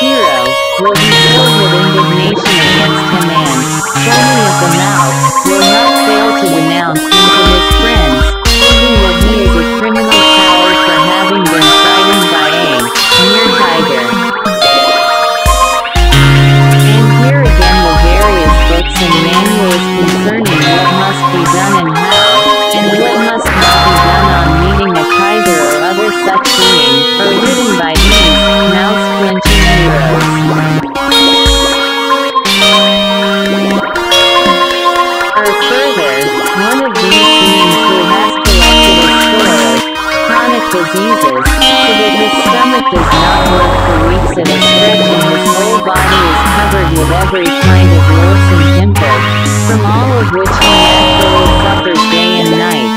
In short, a being who for many years has been a genuine, walking anatomical museum of all the diseases existing on that planet, is always more indignant than anyone else when someone is careless enough to catch, let us say, a cold in the head. And these walking anatomical museums invariably instruct others with great authority on how to get rid of such a cold, and it is they who write all sorts of books and manuals on the multitude of diseases therein expounding minute detail their prevention and cure.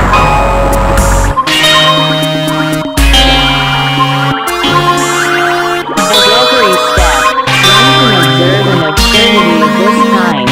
One of them who does not have the slightest idea what the ordinary tiny being called Willie, which often bites him, Willie looks like, writes a huge volume or organizes public lectures, as they are called, to explain that the flea whose bite caused a swelling on the neck of a certain king known in history as King Nayakin, had on its left paw an abnormal, orange-crimson growth of a very odd form.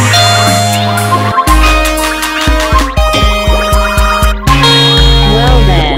this flea expert, who writes his voluminous work about the orange crimson growth on the flea whose bite caused King Nayakin's venerable neck to swell,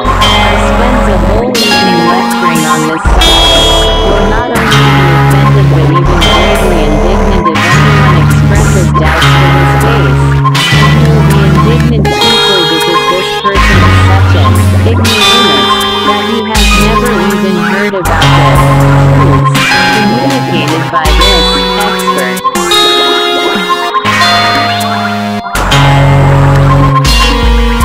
To satisfy that astonishingly strange psycho-organic need to teach others, their favorites, in order not to suffer,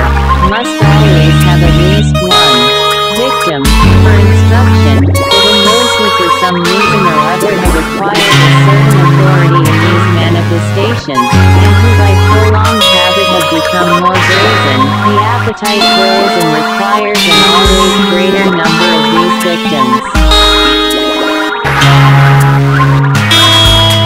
And so, my boy, if a normal being existing there were to observe such pictures that are met with at every step and seriously ponder his own perception, he might acquire full knowledge of all branches of objective science. Moreover, if one day should ever happen to exist among them and witness these incongruous human manifestations, you will be unable, in spite of knowing their cause, to keep from laughing inwardly. At the same time you will pity these unfortunates with the whole of your being, and their inner laughter will gradually be suffused with what is called essence Salvatorian grief. This property of the psyche of the free-centered being. There is especially strongly developed among the beings belonging to the caste called the intelligentsia. The word intelligentsia comes very close to the idea we define by the expression forcing oneself. Although in its essence the word intelligentsia has had this meaning for centuries, with contemporary favorites, without the slightest embarrassment, use it to designate those beings who are the exact opposite of what the word denotes.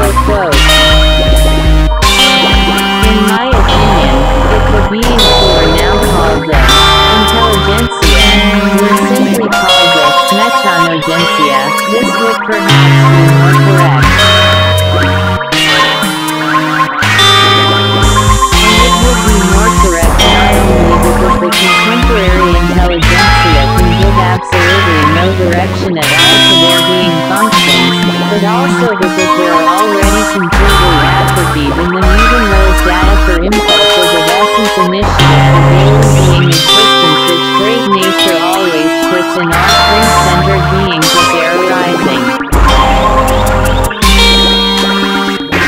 During their responsible existence, these beings belonging to the intelligentsia manifest themselves, that is to say, act automatically, only on receiving accidental or intentional shocks from outside, and it is only these external shocks that animate them and bring them corresponding experiences, thanks to the unrolling of a series of associations linked to accidental, automatic impressions already perceived by them and not depending at all on their own wish or will.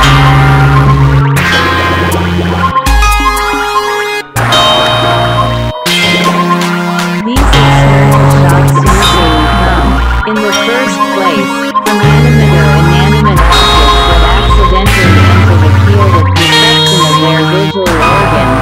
Second, from all sorts of beings they meet. Third, from the sounds or words reverberating where they happen to be. Fourth, from odors accidentally perceived by their sense of smell. And finally, from unaccustomed sensations experienced by them from time to time in the functioning of their planetary body or, as they say, their organism, and so on. But never do their outer manifestations or the inner impulses that ought to be under the direction of their being on, proceed according to their own wish arising from their entire presence. I must tell you further that for various reasons some of those terrestrial beings belonging to the intelligentsia, whose psychic manifestations have undergone definite changes in the course of their responsible existence, are no longer called intelligentsia by other terrestrial beings but are given different names composed of different nature, more exactly, roots of words taken from the ancient Greek, such as bureaucrats, plutocrats, theocrats, democrats, zebrocrats, aristocrats, and so on. The first of these names, that is, bureaucrat, is given to the beings of the intelligentsia, in whom the series of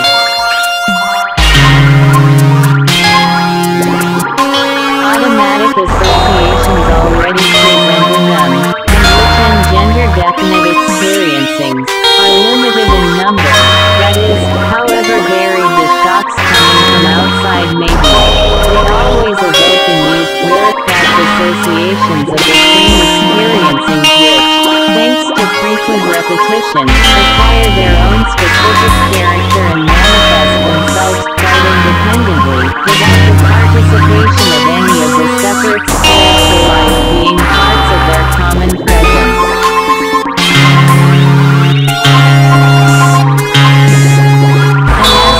Second of these names, that is, plutocrat, this is applied to those beings in the intelligentsia, who, also after a certain transformation of their psyche, very artistically succeed during the period of their responsible existence in getting into their clothes all the honest, that is, naive, fellow countrymen they encounter, with the result that they become the owners of a large quantity of what are called money and slaves. Bear in mind, in this connection, that it is from just these terrestrial types that most haunting-less individuals arise. During my sojourn on the planet Earth, while investigating the questions that interested me, I chanced to learn the secret of the origin of this word, plutocrat. Single quote. As I have already told you, for the last 25 centuries every dubious notion and every suspicious thing there for some reason or other has been called by an ancient Greek word. Thus these names also, such as bureaucrat, aristocrat, democrat, and so on, which express dubious notions, are composed of two ancient Greek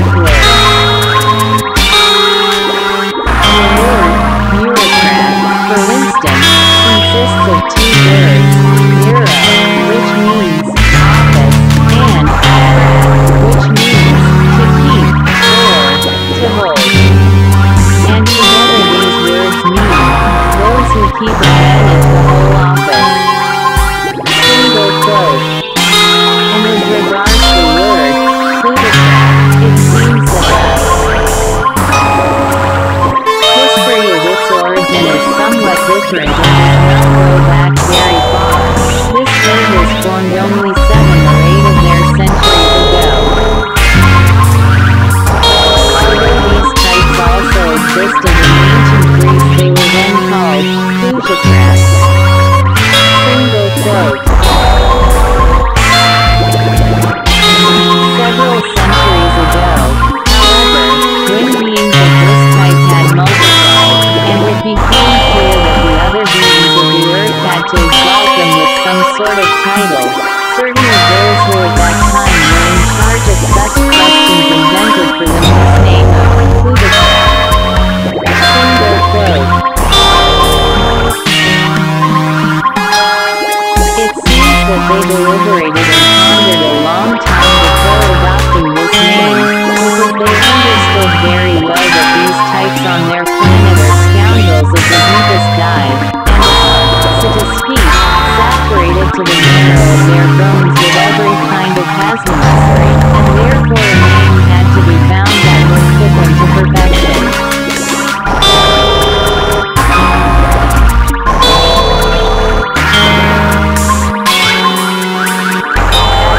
These beings in charge wished to exalt them with some title corresponding to their inner significance, but on reflection, they were afraid to do this, because these terrestrial types, thanks to their ill-gotten gains, had acquired force and power, perhaps greater than that of their kin, so they were afraid that if they exalted them by a title that would indicate their real significance, they would be deeply offended and begin to do still more harm to those around them. So in the end, they decided to be cunning and invented a way thanks to which they could call them by their real name, yet at the same time appear to do them honor. They achieved this in the following way. As the title for these terrestrial types had, of course, to be composed of 2 ancient Greek words, and, as all such names end with the Greek word, "krat," they left this ancient Greek syllable as the second half, in order that the new word might not be too obvious. The first half of this word, however, was not taken from the ancient Greek, as is usually done, but from the Russian language they took the word "krat," which in Russian means road, and thus obtained plutocrat. These wise terrestrial beings indeed attained their aim to perfection, because at the present time everyone is quite satisfied with this title, these parasites themselves as well as all the other beings of the earth. Indeed, these terrestrial monsters are so satisfied with their title that they swagger about in top hats, even on weekdays. And the other terrestrial beings are also satisfied, because they call these monsters by their real name, not only without making them angry but even causing them to strut like turkey cocks. As regards the third of the names I enumerated, that is, plutocrat, this title designates those members of the intelligentsia in whose common presence there occurs almost the same perturbation, in the psycho-organic sense, as in those who become plutocrats. The only difference between the plutocrats and the plutocrats is that to satisfy their haslamosian needs, the former act upon those around them through the function they call trust, while the latter act upon the function which in your favorites has gradually replaced the sacred function that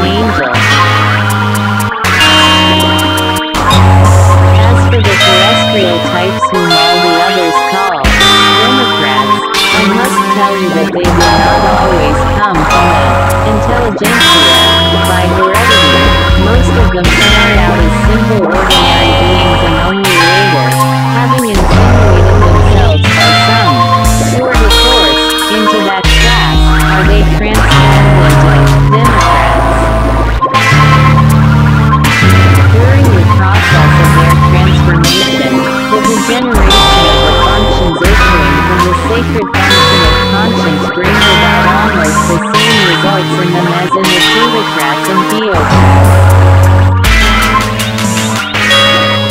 Here it might as well be remarked that when some of these democrats, for one reason or another, happen to occupy the posts of power-possessing beings, their actions sometimes produce a very rare cosmic phenomenon, as Mullah Nasser Eddin says, the very stones turn into podiatrists. This rare phenomenon occurs, in my opinion, because the Democrats who chance to occupy the posts of power-possessing beings have no inherited aptitude for knowing instinctively how to govern others, and are consequently quite unable to direct the existence of beings who happen to be under their authority.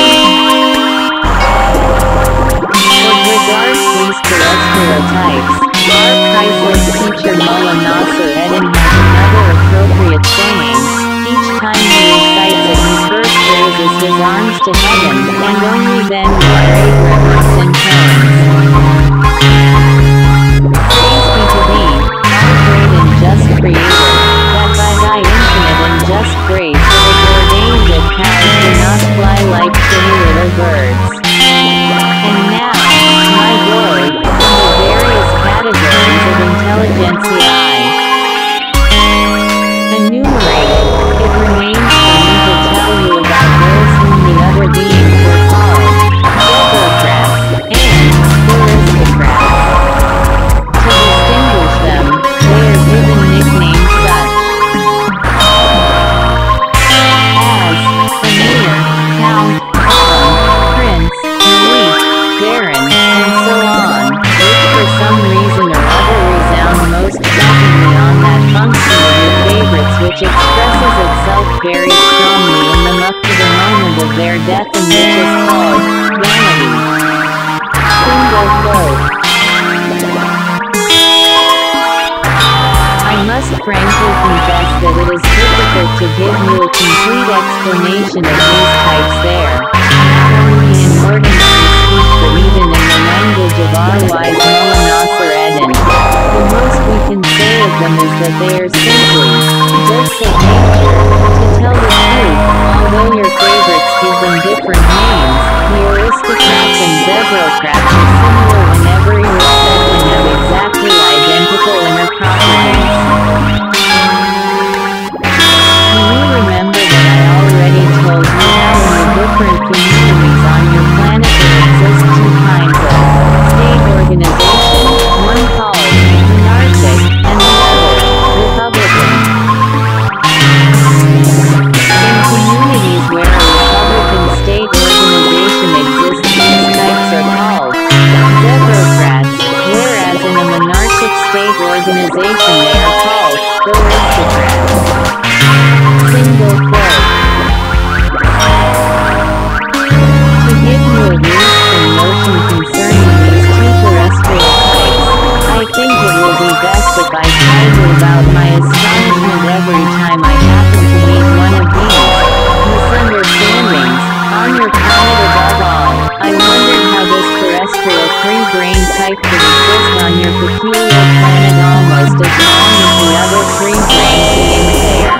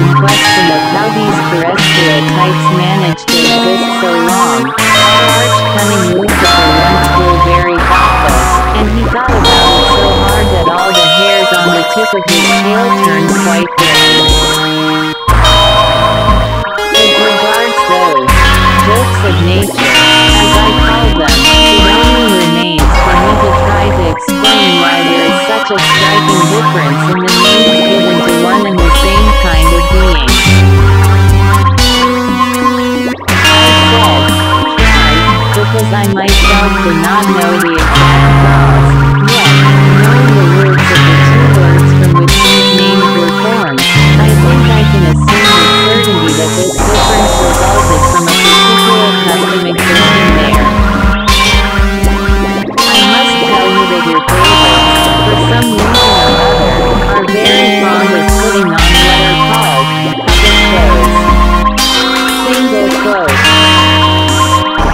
And for some reason or other they also like to have Zebrocrats or aristocrats take part in these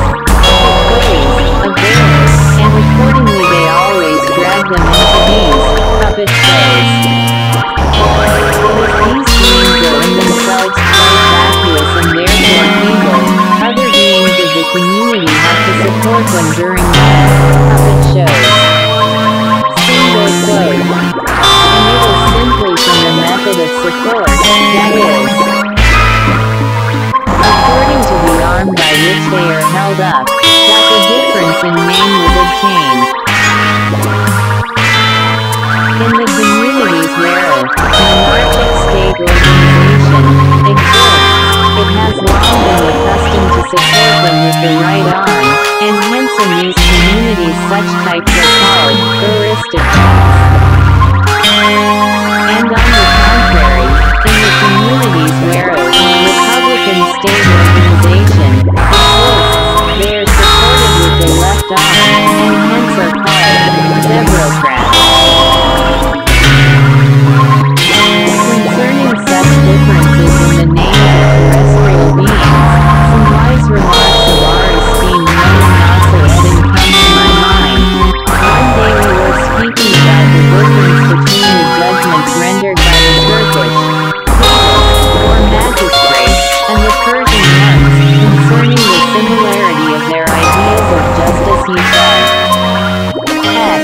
my dear friend, is there such a thing anywhere on the earth as a wise legal examination of a man's guilt?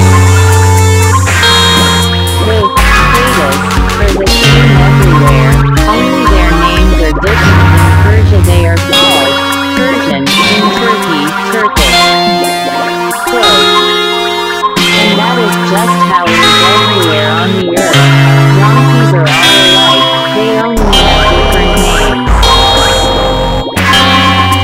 For instance, the kind of donkey breeding in the Caucasus is called Karabagian, and the same kind of donkey in Turkestan is called Khorassanian.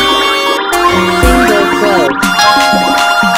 These wise words of his were imprinted on my brain, and during my existence on your planet I always remembered them whenever I had any comparison to make. May his name be praised forever on that planet where he arose and was formed. And so, my boy, I repeat once more, if for some reason or other you have to be on their planet, always bear in mind that the weakness I told you about is most strongly developed in the ordinary beings of the intelligentsia, where, and particularly in those among them who belong to one or another of the castes I have mentioned with names ending in single quote. Well, after this digression I made for your practical benefit, let us return to the serious question we touched upon.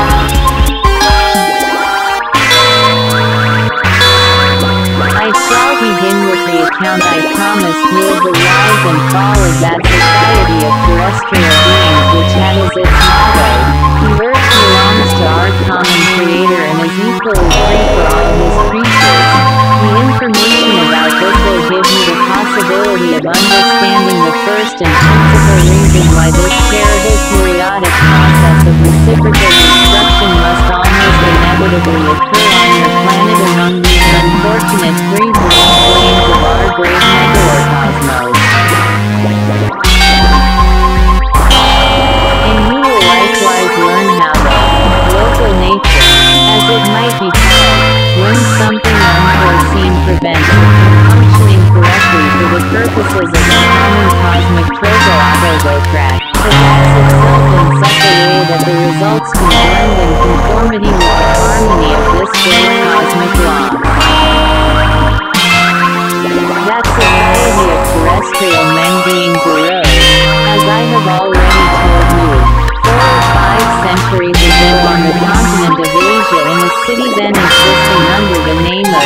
Mosolopolis.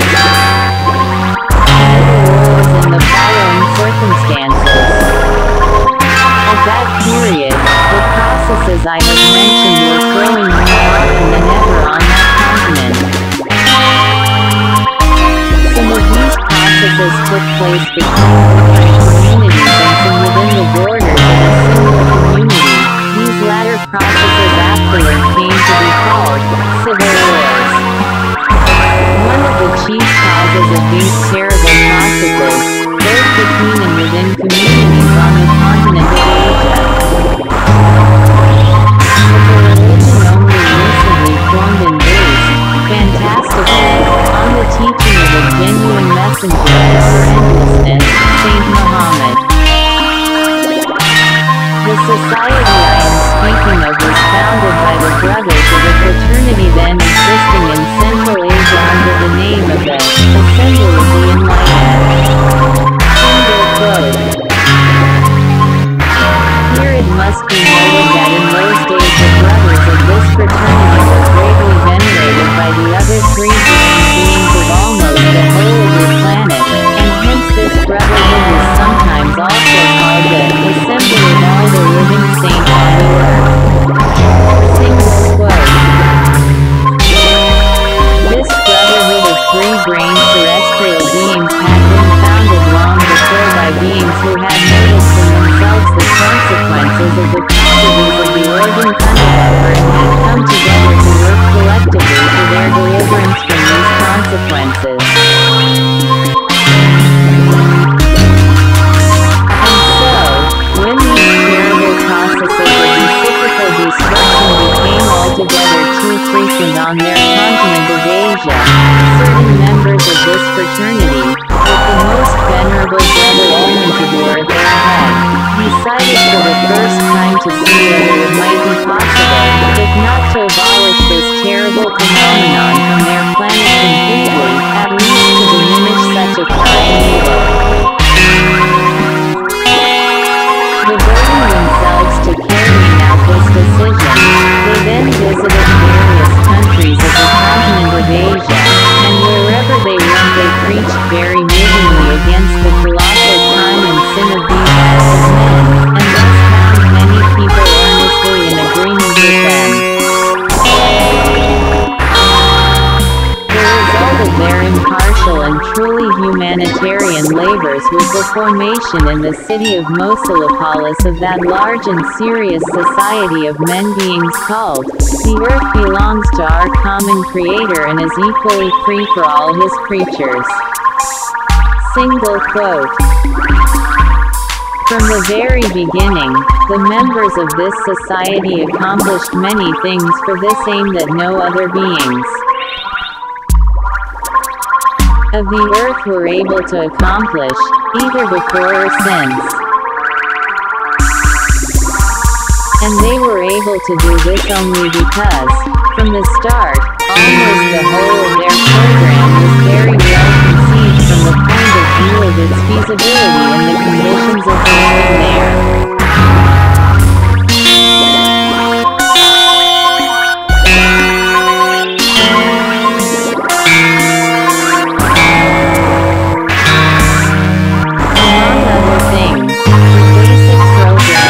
Society laid out a series of steps to obtain the following results. First, the establishment for all the beings of the continent of Asia of one common religion, which they proposed to found upon the teaching, slightly changed, of the sect known as the Parsis. Second, the adoption of one common language, which was to be Turcoman, the oldest language on the continent of Asia, whose roots had entered into many Asiatic languages and words. The fundamental program of this society included the aim of organizing in the Central Asia, in the city of Margarin, the capital of what was called Wakane, Regania, a single central government for all the countries of Asia under the name of the Council of the Elders, the members of which had to be honorable beings from all the Asiatic communities. And it was given this name because only the oldest and most honorable beings were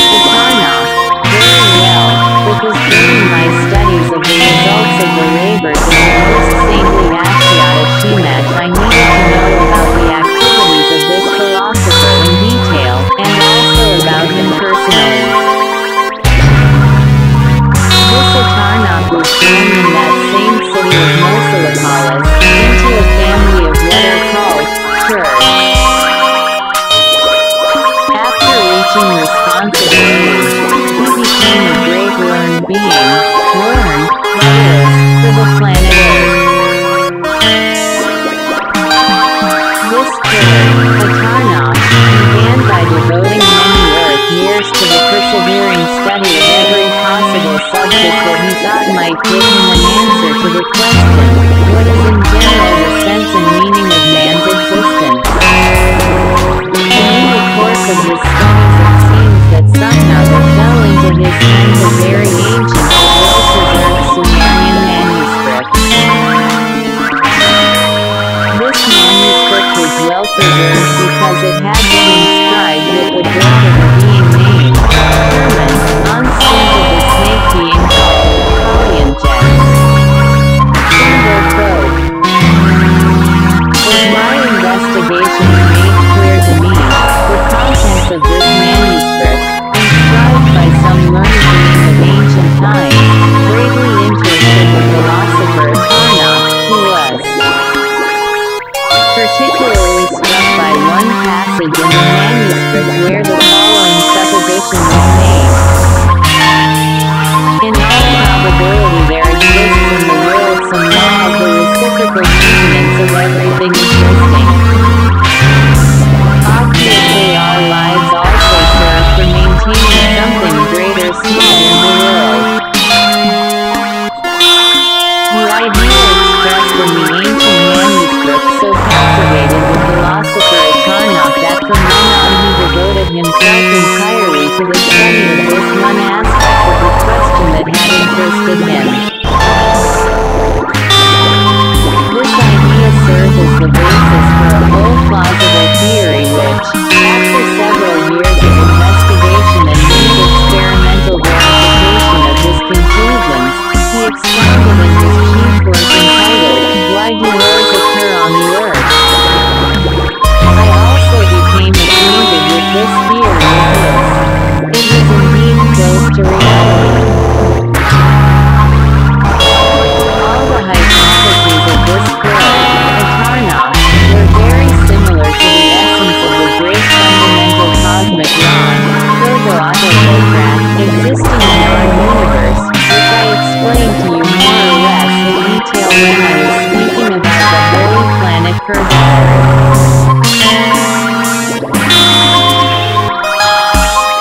It was very definitely proved in this theory of the philosopher Tarnock that there must inevitably exist in the world a law of the reciprocal maintenance of everything that exists,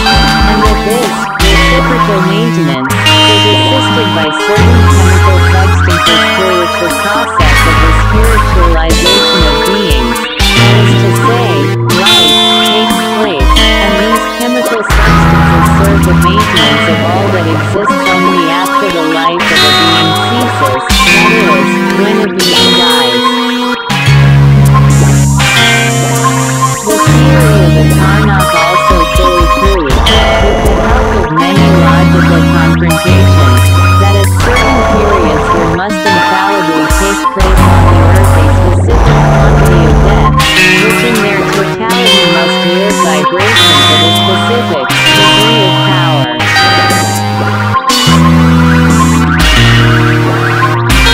Once at a general meeting of the being members of the society, the Earth belongs to our common Creator and is equally free to all its creatures, with anything but ordinary terrestrial free-brain being. He is also the elected representative of the whole population of the country called Kurdistan, at the request of his fellow members, expounded his theory very eloquently and in detail, and this aroused great confusion and agitation among the members of the society. They were so struck by his theory that at first sepulchral silence prevailed among them, and they were so stupefied that no one could stir. Only after rather a long interval did such an uproar break out that it seemed as if each one's life depended on the degree of his excitement and the vehemence of its expression. The result of it all is that late that night they unanimously decided to select from their number several learned beings to investigate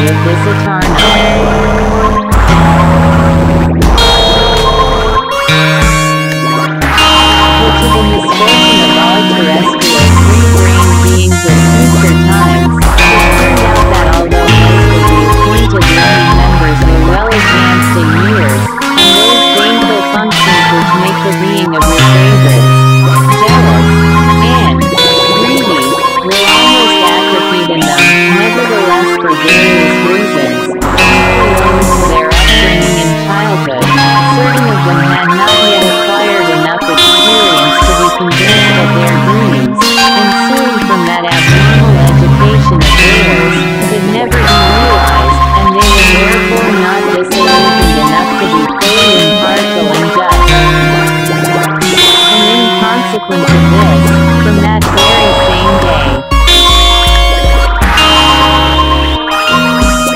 As they became familiar with the details of this astonishing theory, they began to get into the state typical of terrestrial beings. That is, they began to forget what had been said in that theory which had so struck them, and gradually returning, as is proper to three-brained beings there, to their former purely subjective and thus always changeable convictions, their corpus split into two opposing parties.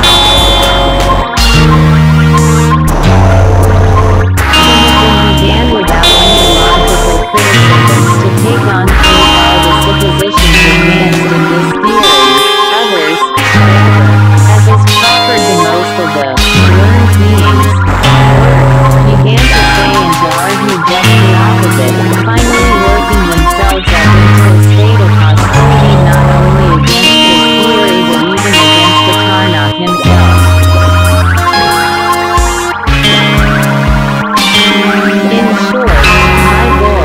Those learned beings who had been chosen to make a detailed study of the theory of the Karnak, instead of helping to extricate the other members from their bewilderment and agitation and to settle the disputes among themselves, only increased the confusion of their ideas, and gradually, in the common presence of each member of this earnest society, data automatically arose for two completely opposite convictions.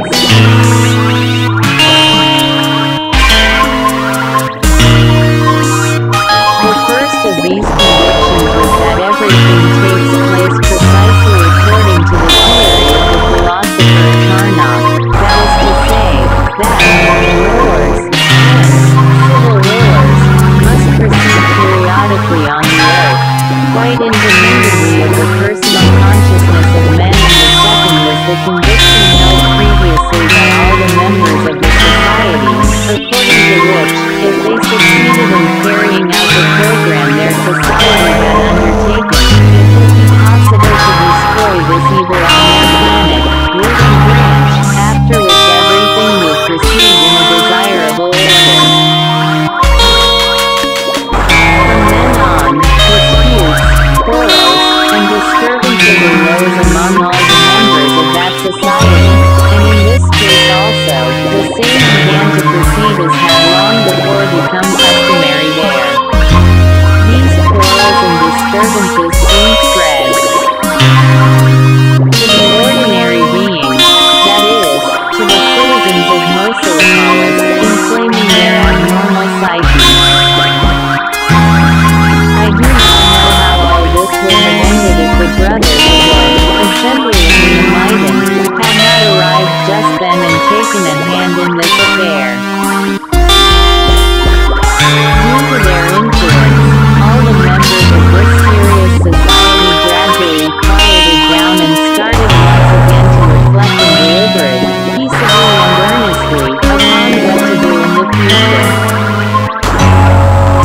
The result of their serious reflections and deliberations was that they unanimously elected a Karnak as their chief director, and begged him to help them find some way out of this situation. After several meetings directed by the first philosopher Karnak himself, the members of the society came unanimously to the following categorical conclusion.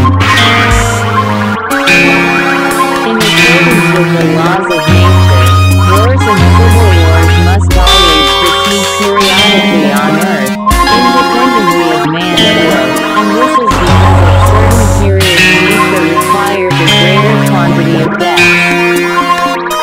In view of this we are all obliged to recognize, with great sorrow but with a inevitable inner resignation, that no decision of man's reason can abolish the shedding of blood between states, and within a state we therefore unanimously resolve to wind up our current affairs and put an end to everything undertaken by our society, and when to force to separate in order to take up again that inescapable burden of daily life. It was only after this categorical resolution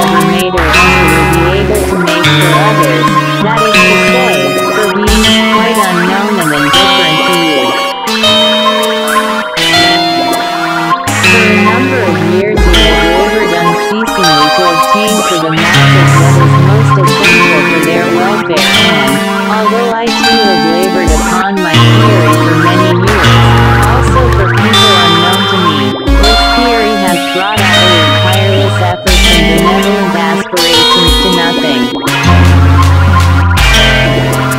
The consciousness that I am to blame for all the misunderstandings that have arisen among you has given me no peace these last few days, and I have been thinking and pondering continuously whether there is not some way to repair this involuntary fault of mine.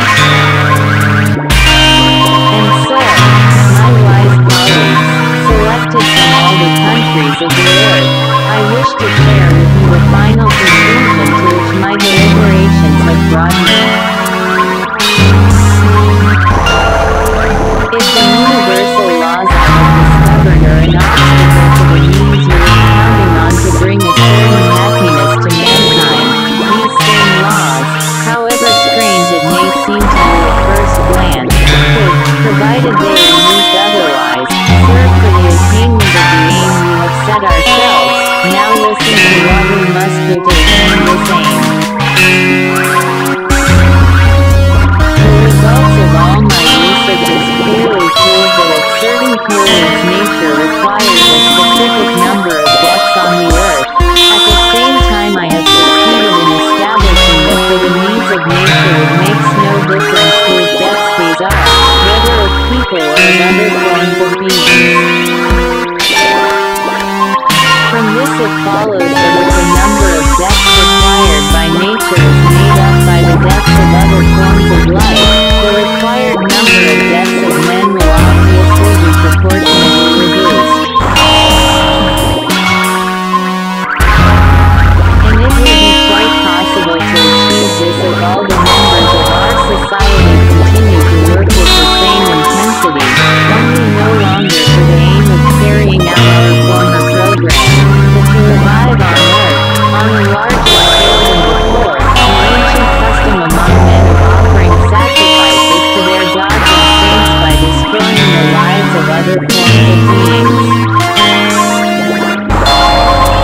When this proud herd has finished his speech, the members of the society, the earth belongs to our common Creator and is equally free for all His creatures, became no less astonished and agitated than on the occasion when He first expounded His famous theory.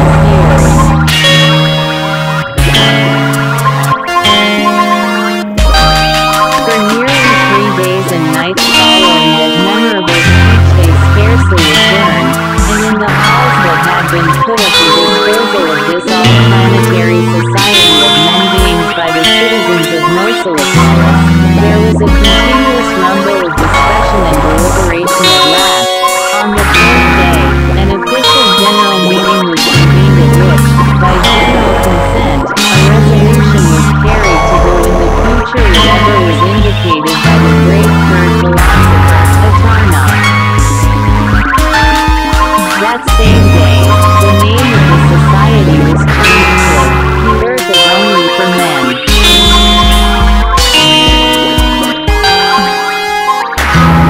Several days later, the members of that society,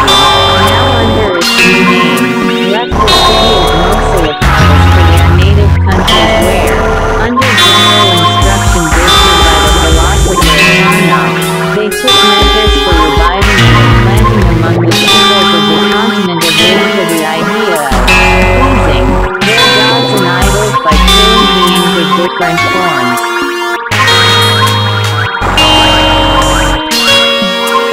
And indeed, when they later began putting their new program into practice, the custom of offering sacrifices to their imaginary saints, by destroying the existence of various weaker stupid one-grain and two-grain beings, was soon re-established over the whole continent of Asia. From the beginning, the members of this new society, the earth is only for men, carried out their task chiefly through what are called the liturgy of the religion founded upon the teaching of Saint Muhammad, which was very widespread at that period over the entire Asiatic continent.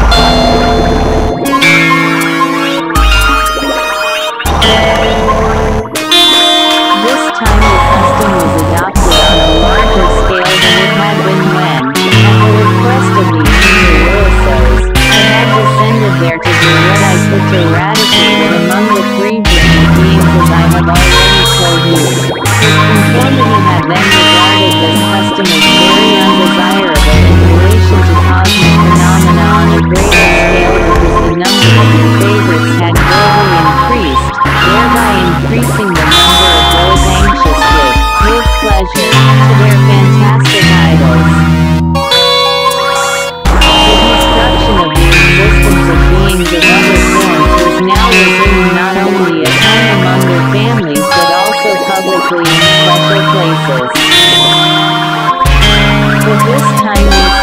places were chiefly associated in some way with the memory of Saint Muhammad, or of his disciples. The number of victims increased year by year to such an extent that only about 100 of their years after the formation of the society, the work was only for men, there were slaughtered each year, in a single place, up to 100,000 beings like those that had been sacrificed in earlier times, called oxen, sheep, camels, and so on. During the last 2 centuries, the most favored among the places honored in this way were the cities of Mecca and Medina, in Arabia, the city of Mecca, in the regions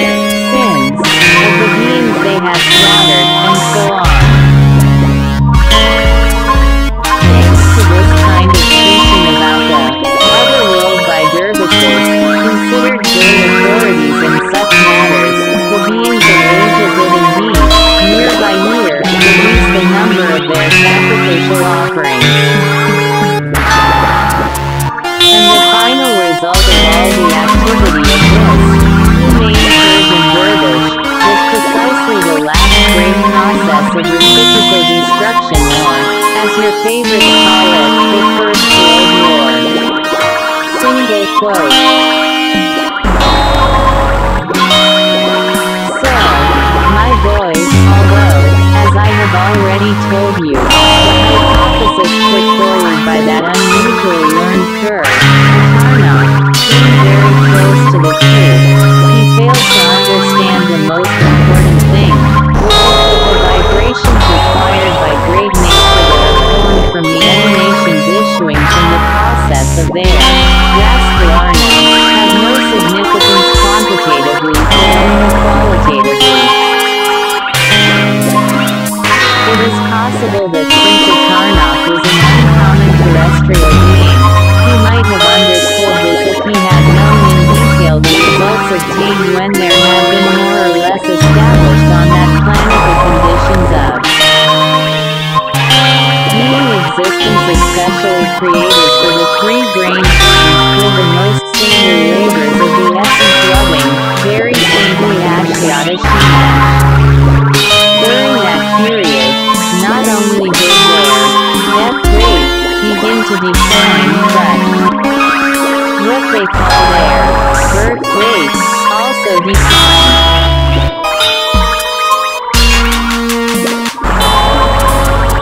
And this was because the three-grained beings that were then existing more or less as becoming to three-centered beings,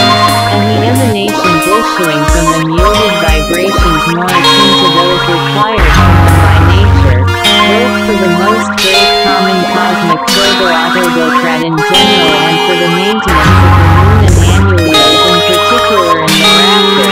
Great nature did not fail to adapt herself to the decline in their birth rate, but more so since for the following period the need for these vibrations to maintain the existence of the planet moon had to be reduced.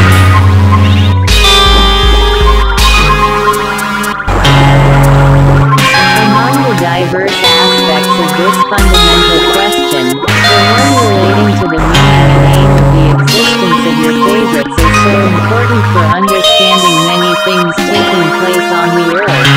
and, by the way, also for understanding everything touching the causes of war, that I find it necessary to refer to it once more.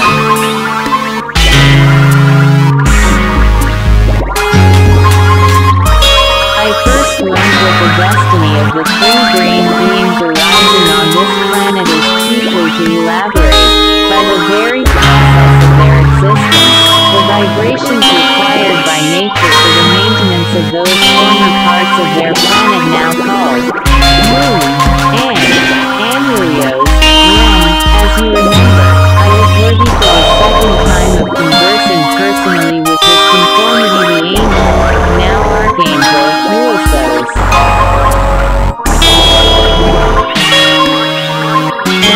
His conformity then told me that although the movement of the two former parts of the planet Earth had been finally regulated to accord with the movement of the general harmony, under all apprehension of some surprise or other in the immediate future had vanished, nevertheless, there arose two possible complications in the distant future